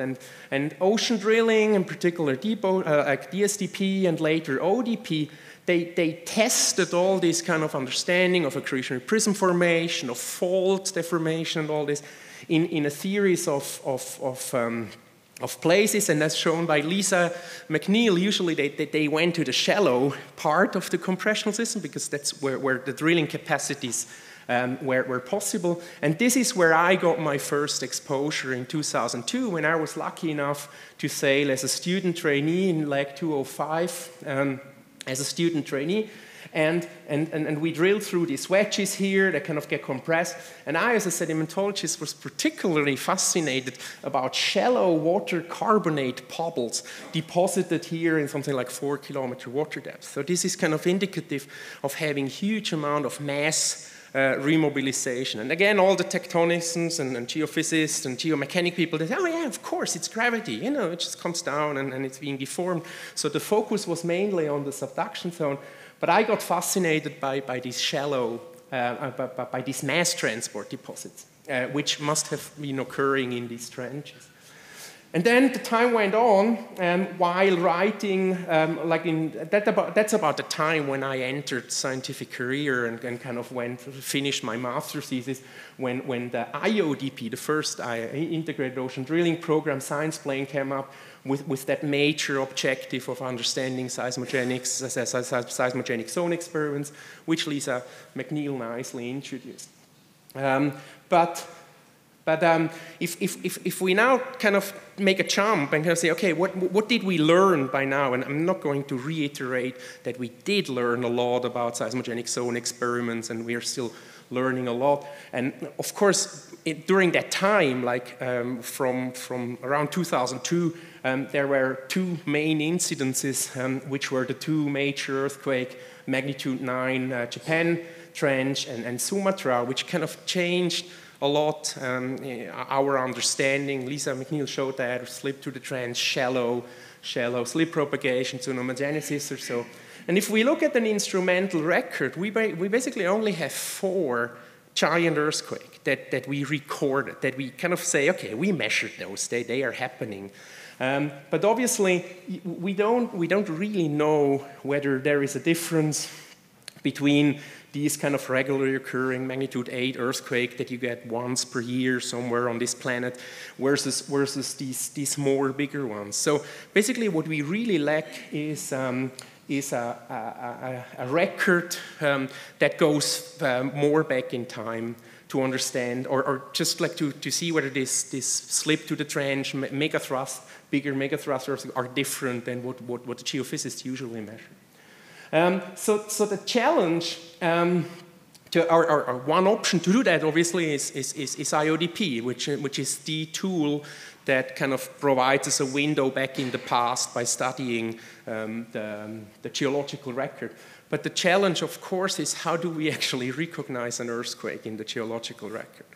And this goes back now to one of the grounding fathers of IODP. So like he was the first co-chief to sail on DSDP Leg 1, already published like far before the first drilling vessel went out about that 1929 Grand Bank earthquake, where we learned actually that big earthquakes can trigger big debris flows and turbidites, and we know that from having telegraph cable broken along the way. So the process is kind of there, and maybe that's what my colleagues being on the ship were referring to when I saw a turbidite or a cobble or got excited and said, hey, of course it's gravity, you know, the earthquake trigger. So that's what they shake down in the trench. So that's among the first occurrence. The most recent occurrences, which is quite exciting, just came out last week in Science Advances, was the Kaikoura earthquake, which also had reported from differential multibathymetry and a lot of nice coring taking along the canyon, that actually earthquake triggered widespread landslides in the canyon head, causing canyon flushing and turbidite currents. So by now we have a very good understanding that landslides do occur. And what I also want to highlight is what Lisa McNeil already highlighted, that with ocean drilling and learning how to sample the past and to study all this, obviously site surveying data revolutionized. And this is something which really goes along. By now, we actually can produce images like this using multi-beam bathymetry, where we have here, for example, the Hikurangi margin, and here the lower slope, trench slope of the Chile Trench, where we see things like margin-wide collapses, like the Ruatorio landslide in New Zealand and the Riloka slide here. And just look at the scales. These are like something like 500-meter big blocks and collapsing the entire margin. So using things like multi-beam bathymetry and reflection seismic now, 50 years later than when our first pioneers went out to drill trench sediments, we actually can get a much better understanding. And we know by now that submarine slides resulting from mass movements and gravity flows are key agents in sediment transfer and also organic carbon to the deep sea. I'm going to touch that in the very last few slides I have. That they may, but certainly not exclusively, relate to earthquake. So there are examples where mass movement happen that do not relate to earthquakes and that can produce tsunami waves and also can damage expensive and critically important seafloor installation. When we kind of sum up, and I'm now at the stage, so around something like 5 or 6 years ago, when the new, or actually almost 10 years ago, when the new science plan of the current phase was formulated. That was the INVEST meeting to 2009 in Bremen, when I, as a young postdoc, had first time to not just participate as a scientist, but also was involved in like formulating the questions. We could kind of summarize that the submarine landslide questions the challenges can be very broadly, roughly summarized in these big 3 questions. It's why do certain trench slopes or just certain submarine slopes fail, whereas others remain stable? Why some, that's kind of the same. Or why some slides remain small while others grow big, so we have small and some can go really big. And when and how often do they occur? And what is interesting to me, and now I'm going to these themes from earthquake slipping to landslide sliding, these are the 3 fundamental questions to understand earthquakes. You could basically replace landslides with earthquakes. You can say, why do certain, well, not the first one, I'm sorry, but of course, so why do some earthquakes remain small where others propagate and become big? And of course, when and how often do they occur?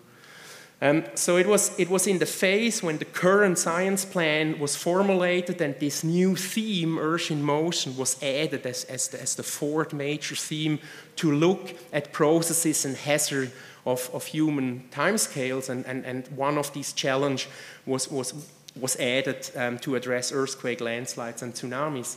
And what really, where IODP is really making the transformative or delivers the data to make the transformative advances is to sample and the in situ conditions to understand the dynamics. And again, you kind of can replace that for earthquake slip and landslide slides. It's kind of the same. To access samples, to reconstruct magnitude and frequencies, and then kind of study all the preconditioning factors that might be around things like in situ stress or sedimentation rate or sea level changes or tectonics that kind of make preconditioning versus some transient stresses or transient instabilities like an earthquake or a fluid flow or tide that may eventually be the final trigger. So this is a big challenge to really understand the entire system. So now I'm kind of summarizing what has been done so far, and for that theme, I'm afraid I only can present 4 expeditions, so not like the other teams that have like not hundreds, but several tens of expeditions studying submarine landslides. Within IODP is really young, just in the current phase. But there have been at least 4 successful completions of landslide targets. One is the Gulf of Mexico, and here, which I refer here to like a passive margin environment. Here they test the differential sedimentation rate that is inducing some kind of subsurface fluid flow and hydrogeology on the stability of the margin to produce these big landslides, which you can see here in this transparent facies. So they learned a lot about this preconditioning factor of pore pressure. Interestingly, some papers published by Stigall and Dugan actually propose maybe even for passive margin an earthquake trigger is needed to actually destabilize these big slides here. Another expedition here successfully completed the mission to understand big mass movements from collapsing volcanic island landslides. There has been an earlier drilling once by JR on the Hawaii, the big collapses of flanks of volcano. So there is knowledge to be gained here. And this one is the most recent one in Hikurangi. I think it was completed in January this year, where they targeted a landslide body here, which kind of interacts with the bottom simulating reflector here. So there are evidence for gas hydrate, and based on geophysical studies and like conceptual modeling and hypothesis, formulating the chief scientists or the people here involved hypothesized that maybe this mass is actually creeping related to gas hydrate destabilization or maybe pressure pulses from below. So the cores were just taken here. So there is exciting science to be expected coming out of this expedition to understand the relation between gas hydrate and submarine landslide. And I'm going to introduce you a bit more detail and a bit more data on that Nankai Trough landslide study, where I was being involved in. And I'm not going to reiterate this. This is just gives you the context. So Lisa McNeil talked about the Nankai Trough seismogenic zone experiment studying this subduction margin here. Basically, this is just the 3D seismic cube again, looked from a different view. And what we are now going to do in the next 5 minutes or so is to look at the interplay between submarine slides and the subduction zone processes, where we look at this area here where we see a lot of landslide scars here on one of these thrusts coming out, and we were able to drill 2 sites to actually address these basic questions which I formulated a couple of minutes ago. So we successfully were able to drill 2 holes with complete logging and while drilling suites, and here is basically the summarized data set of one of the holes. So we have something like a 300-meter record here that spans something like 1.4 million years with a lot of occurrences of these landslides, so that we could study them and infer magnitude frequency relations and dynamics. And the major findings here is that actually something like 50% of the entire sediment in these subduction zone basins is made of mass transport deposits. And another interesting thing, which I show you some more data on this, is actually that the recurrence interval of emplacement of such big landslides has nothing to do with the earthquake cycle. So we are off by something like 3 orders of magnitude. And then there are some more specific landslide-related achievements here. I would like just very briefly show you a major thing in achievement, and this relates to technology. I think IODP has over the time made major advances in introducing new technologies which actually help the science to go to the next level of understanding. And one thing was that the Japanese sail a computer tomographer on board GEOCU, so we can get 3D images of the borehole. And this is just as a comparison, this is how a sedimentologist would look like in visual core description. It's a greenish-gray silty clay, right? Here, if you do radiograph, maybe you see some density contrast, but if you're able to rotate and see 3D, you start to see deformation structures. Kind of opens a new way of looking at together with Giuliana Parnieri, actually, I think these are figures from you. We looked at what are these strikes here, so we could see that these are pyritized worm tubes of bioturbation, which get deformed in shear zones. So we get new proxies for strain. And I think this is a fantastic example of how new technologies allow us to look at the cores in different ways.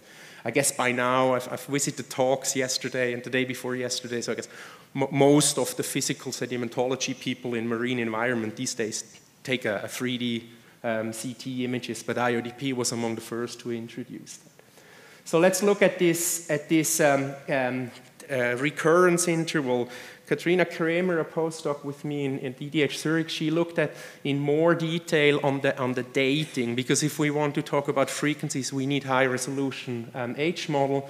So what we did is isotope stratigraphy, which is, we've seen many, which is kind of exceptional for going in like deformed sediments and try to do an isotope stratigraphy, but we were able to distinguish between what is undeformed and what is deformed.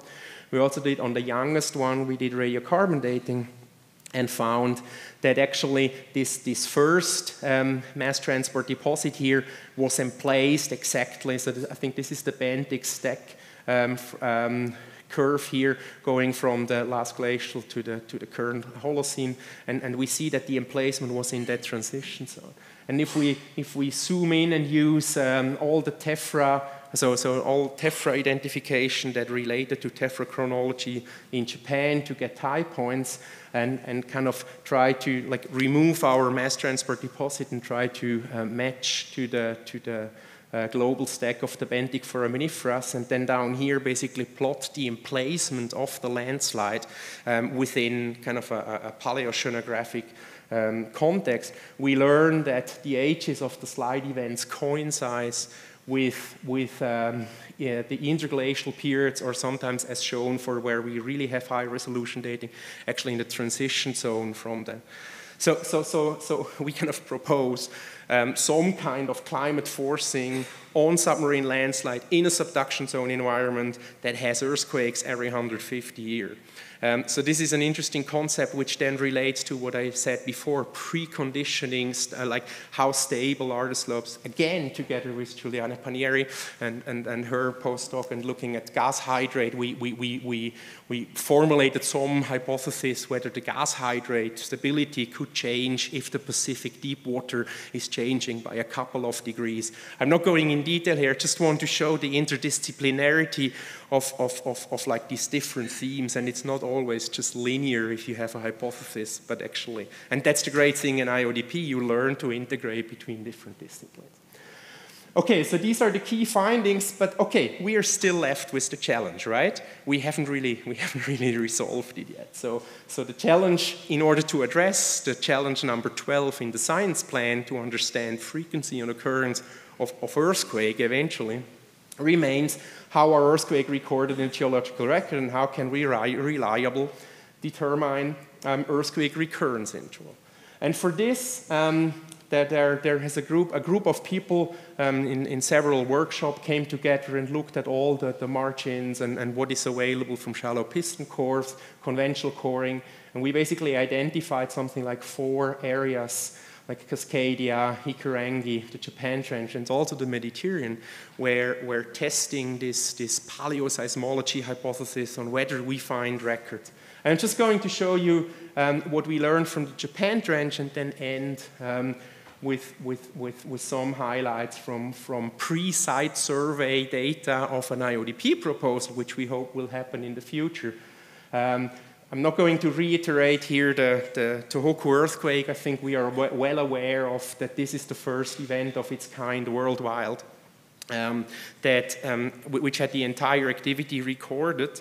and where slipping and sliding processes have been caught in action. And the slipping process has already been shown by Lisa McNeil. So we have this fantastic J-fast drilling, something like a couple of, maybe a year after the earthquake slip, that caught the temperature frictional heating out here, and really kind of was the first really to prove that paradigm shift of slip to the trench in shallow earthquake. 1 minute left? Good. So there are these proposals now to study this in more detail, the J-track proposal to go along strike, to really try this new idea that also was supported and kind of ground truth by IODP, to really understand what are the governing mechanical constraints here, but again, kind of coming back to what would be the recurrence rate of this slip to the trench earthquakes. And as we learned from the Tohoku earthquake, there is a huge suspension cloud which hangs around something like 4 months still after the earthquake has been video observed. And most fascinatingly, in the deep sea trench here, we find this homogeneous mud layers. It's not turbidite, it's really mud. And if we look at the short-lived radionuclide, we see that actually the entire mud is very, very, very young. So what it seems actually that these sediments, they are not resulting from big landslides. So there is another process that plays where earthquake shaking is just remobilized, just peeling off, steering the superficial sediment and remobilizing this into the trench. And we learn from taking several cores and going back in time using tephra stratigraphy of known ashes from the Japanese history, we can actually tie these mud turbidites or mud, homogeneous mud, which we think are these remobilized layers, and nicely correlate this to historic earthquake. And here's the latest study which an ETH student published in Nature Communication this year, where we take one of this core where we have the 3 historic earthquake, Tohoku earthquake, the 2 historic ones, and this is a radiocarbon date here, and we see that actually the events just have a little bit older sediment, not quite, but just remobilizing, and again, that just the offset cannot be much. It is just the upper few centimeters of sediment that is remobilized. And most strikingly, we see, if we look at the TOC content here, we see that this earthquake-triggered event layers have like 2 orders of magnitude higher organic carbon content. And so we propose here a new process that brings in fresh organic matter into the trench, which links to Fumio Inagaki talking about a lot of life in deep sea environment, among others in trenches. So this might link to this. So basically, what the Japan trench is, so this is just what we know from conventional coring. If we go deeper with now super high resolution imaging, which obviously improved a lot over the last 50 years, we see there are a lot of interesting targets which potentially can recover a nice history and help us to understand sediment and carbon flux.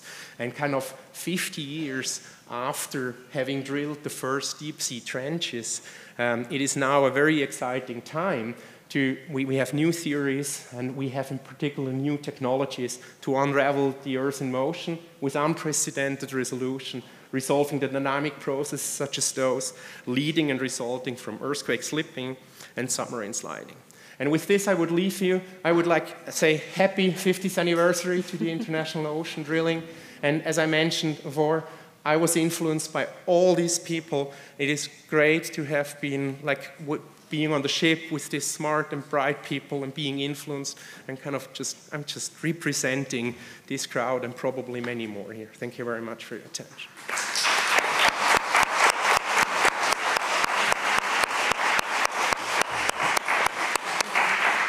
Thank you very much, Miki. Maybe we have time for, a very quick question, please. Very quick question. So it was a wonderful talk. I would like to extend it to the question, how did the earthquake affect salt tectonic zones on Pacific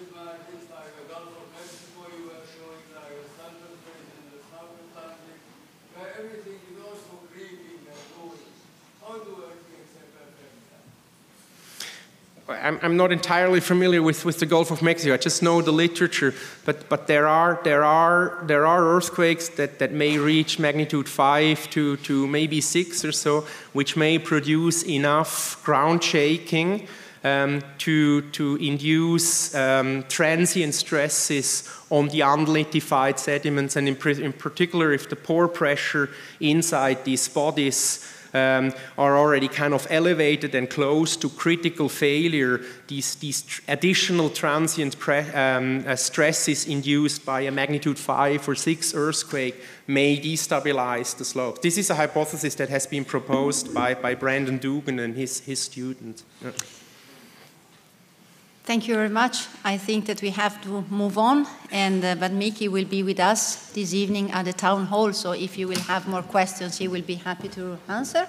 And then now I'm going to present you the last speaker of our very interesting Union Symposia. The last speaker will be Fumio Inagaki. He is a geomicrobiologist at the Japan Agency for Marine Earth Science and Technology, JAMSTEC, who has explored the deep subsea floor biosphere through scientific ocean drilling. Over the past 15 years, since ODP Lag 201 of Peru in 2002, Fumio has participated in a total of 10 scientific drilling expeditions, including IODP Expedition 329, South Pacific Gyre on JOIDES resolution, 337 Shimokita Coalbed biosphere, and 370 temperature limit of the deep biosphere of Muroto on the Chikyu as a co-chief scientist. Given his contribution to scientific ocean drilling and scientific achievement, he received the first Asaiko Taira Prize by EGU JPJU in 2015. And now I would like to welcome on stage Fumio.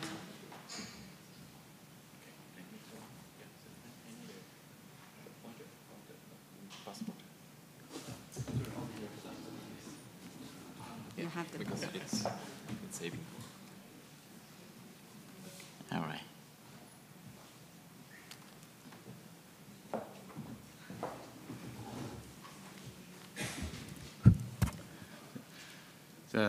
First of all, I'd like to say thanks to organizers for inviting me and a very generous introduction to me. And it's a great session, the 50 years anniversary of the scientific ocean drilling, which is really, really great. And I'm very pleased and honored to be here. More than 15 years or maybe more, the many microbiologists and biogeochemists participated in the scientific ocean drilling expedition all over the world. And so the latest estimate of the global South Sea floor biomass is currently 2.9 times 10 to the 29th, corresponding to 4 gigaton of biomass carbon on Earth. And this 10 to the 29th is a huge number, actually, at least 4 to 5 order magnitude higher than this number of stars in the universe. And like universe, there are many, many mysteries still remain to be solved in the deep biosphere research. For example, as Judy has already mentioned, what is the nature and extent of the deep South Sea floor biosphere? This is a great question, I think. And when I go deep, I think it's probably better to introduce the first look of the deep South Sea floor biosphere, which was going back to the 1955. The Scripps professors Richard Molitor and Zobel published a very good paper in limnology and oceanography, and they organized the piston coiling cruise from San Diego to offshore Hawaii, and they did a very careful cultivation-based microbiological studies using an 8 meters piston course. And they described all available evidence points to a slow continuous activity of the bacteria in 8 meters sediment, and concluded that we have reached the lower limits of the biosphere.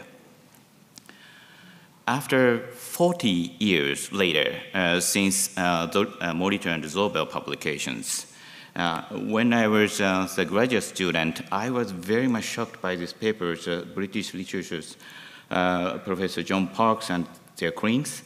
They show that the remarkable number of microbial cells are present in sediment down to 800 meters below the seafloor, which is 2 orders of magnitude deeper than the Morita and Zobel conclusions.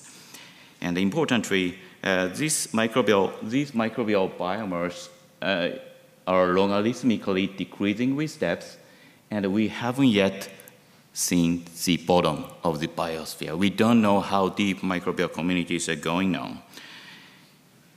And then, what are the biogeochemical rules of microbial activity in deep marine sediment? And what types of deep microbial life are living in there? To address such important questions, Steve Daunt at URI and Bo Berker-Jørgensen at Max Planck Institute in Bremen organized ODP Leng 201. It's a ODP Leng 201, which was the first microbiology deep biosphere dedicated scientific ocean ruling. And I was very much lucky enough because I could participate as a microbiologist on board Joyce's resolution and sailed together.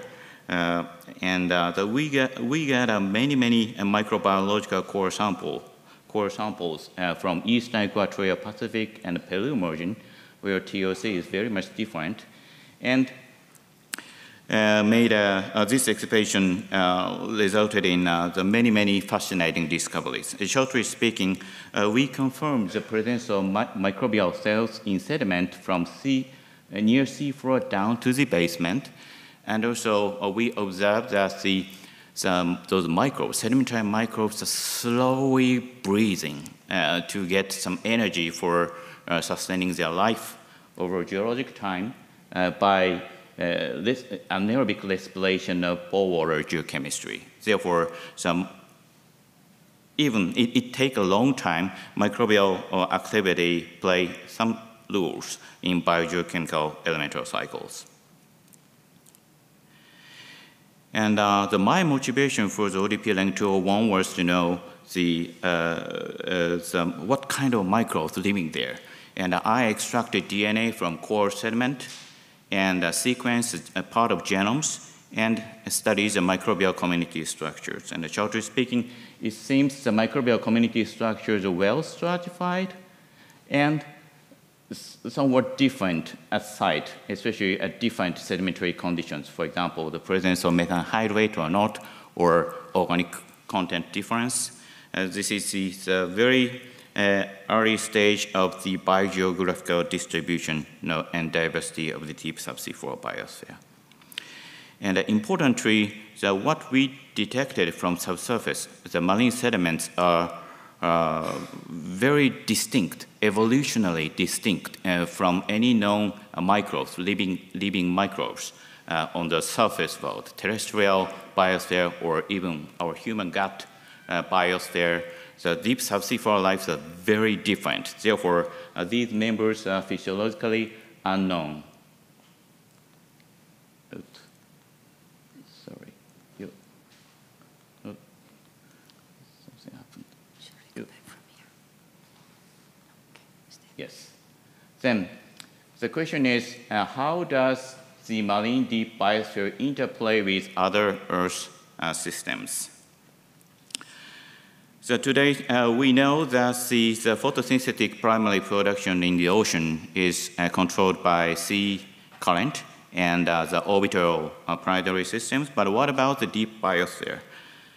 So in 2020, Jens Kalameiers and his colleagues published a very nice paper in PNAS describing that the distribution of subsea floor biomass greatly varied between continental margin and open ocean sites, and is tightly associated with the productivity and organic burial rate of the overlying ocean. This means the subsurface and the surface biospheres are connecting with each other. And in 2014, the Bremen team published the result of numerical network modeling, neural network modeling for the microbial sulfur reductions, and they calculated that up to 29% of the buried organic matter are oxidized with microbial sulfate reduction in the deep sedimentary systems. So also, the IODP expansion 329, as the South Pacific share around here, so we obtain a firm evidence for the occurrence of aerobic deep biosphere in the open oceans. And we concluded that the oxygen may be present throughout the sedimentary sequencing up to 37% of the global oceans. So moreover, we confirmed the presence of microbes everywhere from just seafloor down to the sediment basalt interfaces. So even at a very low energy environment, ultra oligotrophic South Pacific shale, everywhere microbes. So this indicates there is no limits to microbial life in the open ocean sedimentary environment. This is very important discovery, I think. And our ongoing effort for South Pacific shale sediments in my lab is showing some evidence for the living microbes, aerobic communities, even in a 100-million-year-old aerobic sediment in the South Pacific shale. So these results show that I think the deep subseafloor biosphere interact with surface biosphere. It's probably okay, and may play important ecological roles in the global element cycling. But it was still remain, and what are the key environmental factors that limit the deep biosphere on the ocean margins, which is much deeper than the open oceans? And to address these important questions, Kai Heinrich at the University of Bremen and I organized IODP Expedition 337 in 2012. That was the first laser drilling microbiology expedition targeting on the deeply buried corbett in the ocean. And using the laser drilling technology of the GEOCUS, we could extend the world depth record of scientific ocean drilling down to roughly 2.5 kilometers below the seafloor, and obtained over 2,000 deep biosphere samples by laser drilling technology, which is great. And as Mickey has already shown, that we can use XCT scans. This is fascinating technology because we can visualize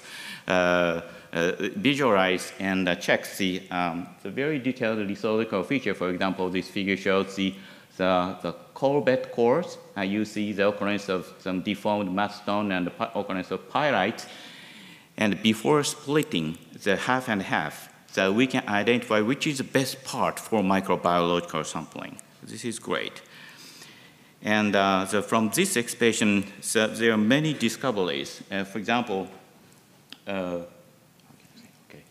so one of the interesting features is the microbial cell abundance. The cell abundance is going here and sharply dropped at around 1.5 kilometers below the seafloor, where the temperature is 40 to 50 degrees C, which is, I think, important. And also, even at the 2.5 kilometer deep, we could see some tiny low biomass microbial communities. And some other geochemical data, for example, the deuterium or carbon isotopic composition of methane, and a clamped isotope of methane, and a bicarbonate carbon isotope, and the C1-C2 ratio, these geochemical data consistently suggest that the occurrence of microbial ecosystem working on in situ, which is very important. Then, using a nanoscale, a secondary EO mass spectrometry, so-called nanosims, we also have some firm evidence that most of subseafloor microbes, over 70% of the sedimentary microbes at least, are indeed alive, and they are revivable. Or when we add some nutrient, they start incorporating some substrate and then activate it somehow, which is great. And then using this nanosims technique, we also gather some firm evidence, nice evidence showing the very slow life in 2-kilometer corbett. And this is a collaboration study of Caltech and Jamstec. And we had some evidence showing the deep corbett microbes are consuming the methyl compound like methylamine or methanol and incorporate such a methyl compound into their body. And when we calculate the turnover rate, doubling rate of these deep microbes based on deuterium and carbon nitrogen stabilized atomic compositions, so we reach a conclusion that the doubling time ranged from several months to over 100 years at least, because this is in vitro conditions. So, given those very interesting findings, Bo Berker-Jørgensen commented that the deep subsea floor microbial cells are physiologically standby. And he pointed out that on Earth, there is two biospheres. One is high energy surface world where we are living here, the high energy world, and a low energy subsurface world. And also Bo pointed out that the intact bacterial cells and their genome may survive for 1 million of years in deep marine sediment. It's fascinating. And the question is, are they cultivable? It means, can we wait for them? Because it's very critical if we ask, okay, please cultivate them, and maybe students or postdocs say, oh, I can't, because I cannot wait. But don't worry, we can use some nice technique, a down-hanging sponge and flow-through bioreactor systems. When we use this system and add some anaerobic seawater to corbett, we can activate somehow even 2-kilometer corbett communities. And after several months, we get many, many cells growing like a zombie, starting growing. It was amazingly, the many fresh cells start growing, including the CO2 reducing hydrogen trophic methanogens. I think such cultivation, innovation, maybe open a new window to the new era of microbiology in deep biosphere research. Culturing is brilliant, and they are waiting for us over geologic time. And by the way, what about why the cell biomass is sharply dropped at 1.5 kilometer below the seafloor? And this figure shows the compilation of cell abundance published so far, and it is clearly showing that the distribution of subsea floor biomass is controlled by buried organic matter and depth functions. And we see the sharp drop of microbial biomass in a corbett biosphere at 1.5 kilometers, which is roughly 40 to 50 degrees C. Then now we think one of the constraining factors to limit the bottom of the deep biosphere is temperature.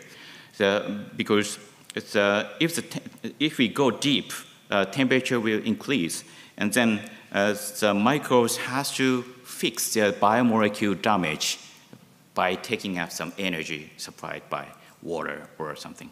And then, but for example, this color plot represents the racemization of amino acid is sharply increased at around 40 to 50 degrees C, like a boiling egg. Then, if there is no supply of nutrient and energy in this environment, the microbes below biomass may be sharply dropped. This is a balance issue, but this is one of the possibilities. Then, what is the temperature limit of the deep subsea floor biosphere? To address this, another question, so we organize the temperature limits of the deep biosphere of Muroto, the IDP Expedition 370, so-called T-limit project.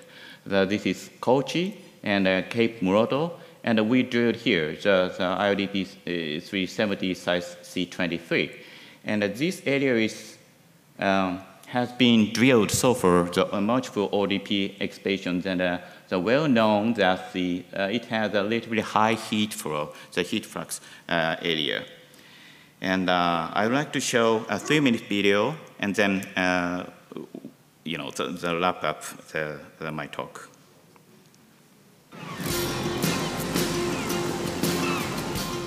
Only a few decades ago, marine scientists made a surprising discovery. Life in the ocean extends deep into the sub-sea floor in the form of microbes. At first, scientists doubted their abundance deep in the sediment, where energy and nutrients are scarce. Thanks to nearly 50 years of scientific ocean drilling, we now know that they might exist here as much as in the water column. But how deep can they thrive? And what are the conditions in the deep biosphere that ultimately limit microbial life?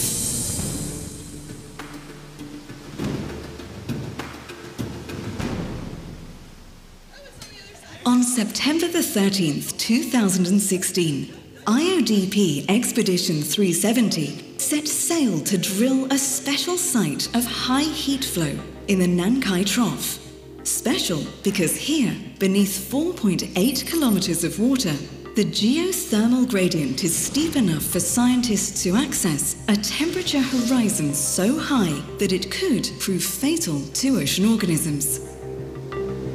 These cores will help scientists determine the depth limit of life, as well as the overall influence of temperature on microbial communities. Hyperthermophiles can survive in temperatures nearing 120 degrees Celsius. These microorganisms thrive in the energy-rich conditions of hydrothermal vents. Down in the sub-sea floor, however, the energy required to support cell repair is in short supply. In the hopes of tapping the bottom of the biosphere, the IODP scientists drilled down to this currently observed temperature limit of 120 degrees Celsius, 1,200 meters into the sea floor. Since IODP's last visit to this area, analytical methods have greatly improved. This work requires advanced lab spaces equipped with cutting-edge technology, which can be found at the Kochi Core Center, just a helicopter flight away. Here, shore-based scientists receive fresh core samples for in-depth microbiological investigations and conduct time-sensitive analysis using cutting-edge technologies. The microbial story can be found in the sediment. But to better characterize the thermal regime of the sub-sea floor at these critical depths, the scientists installed a temperature sensor string down the borehole, allowing them to continuously monitor temperature in real time. After 2 months out at sea, 112 cores, 13,000 samples for analysis, and temperature monitoring in full swing, the EGU successfully completed its mission. Now, these scientists are well on their way to finding the limits of life deep in the ocean.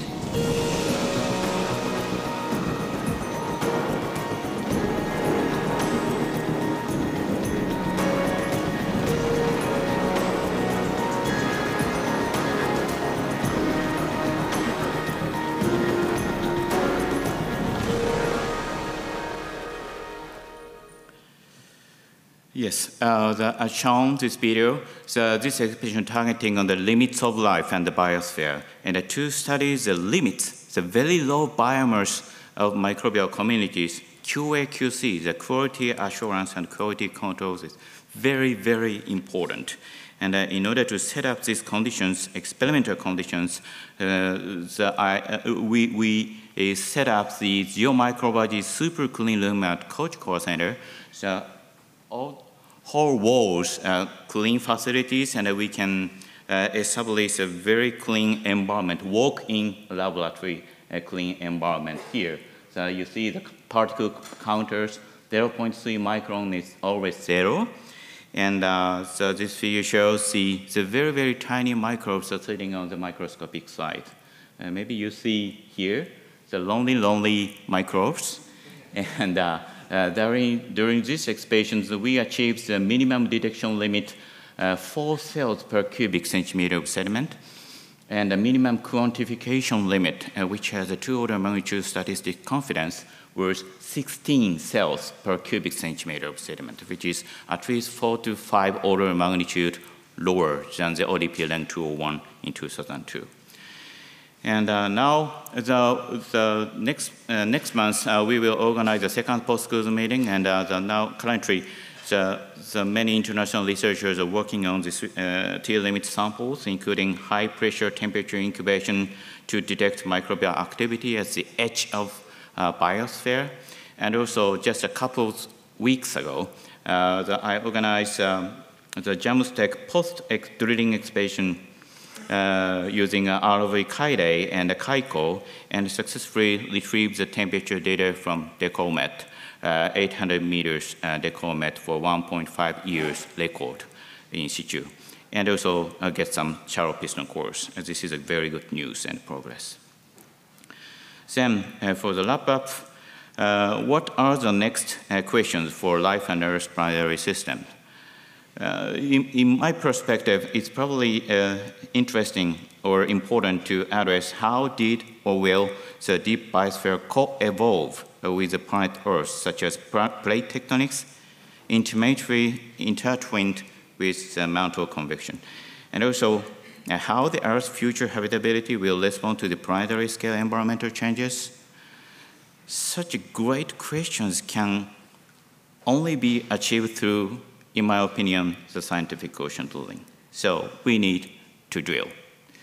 So the lastly, I would like to acknowledge the many, many international friends and co-workers and colleagues in the multiple drilling expeditions, including ODP Leng 201, IODP expedition 329, and 337 for Shimokita, and the 370 T-limit, and the JAMSTEC coach staff. They're always very much helpful. And of course, funding agency and JAMSTEC. Thank you very much.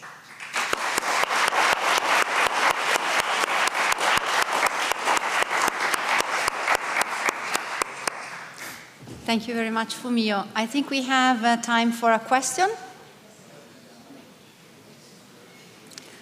Well, Fumio will be with us this evening, so on behalf of the other conveners, we would like to thank all the speakers for sharing with us these fantastic data and the very interesting experience that they have had through their expedition, and they have provided the base for the future of ocean drilling.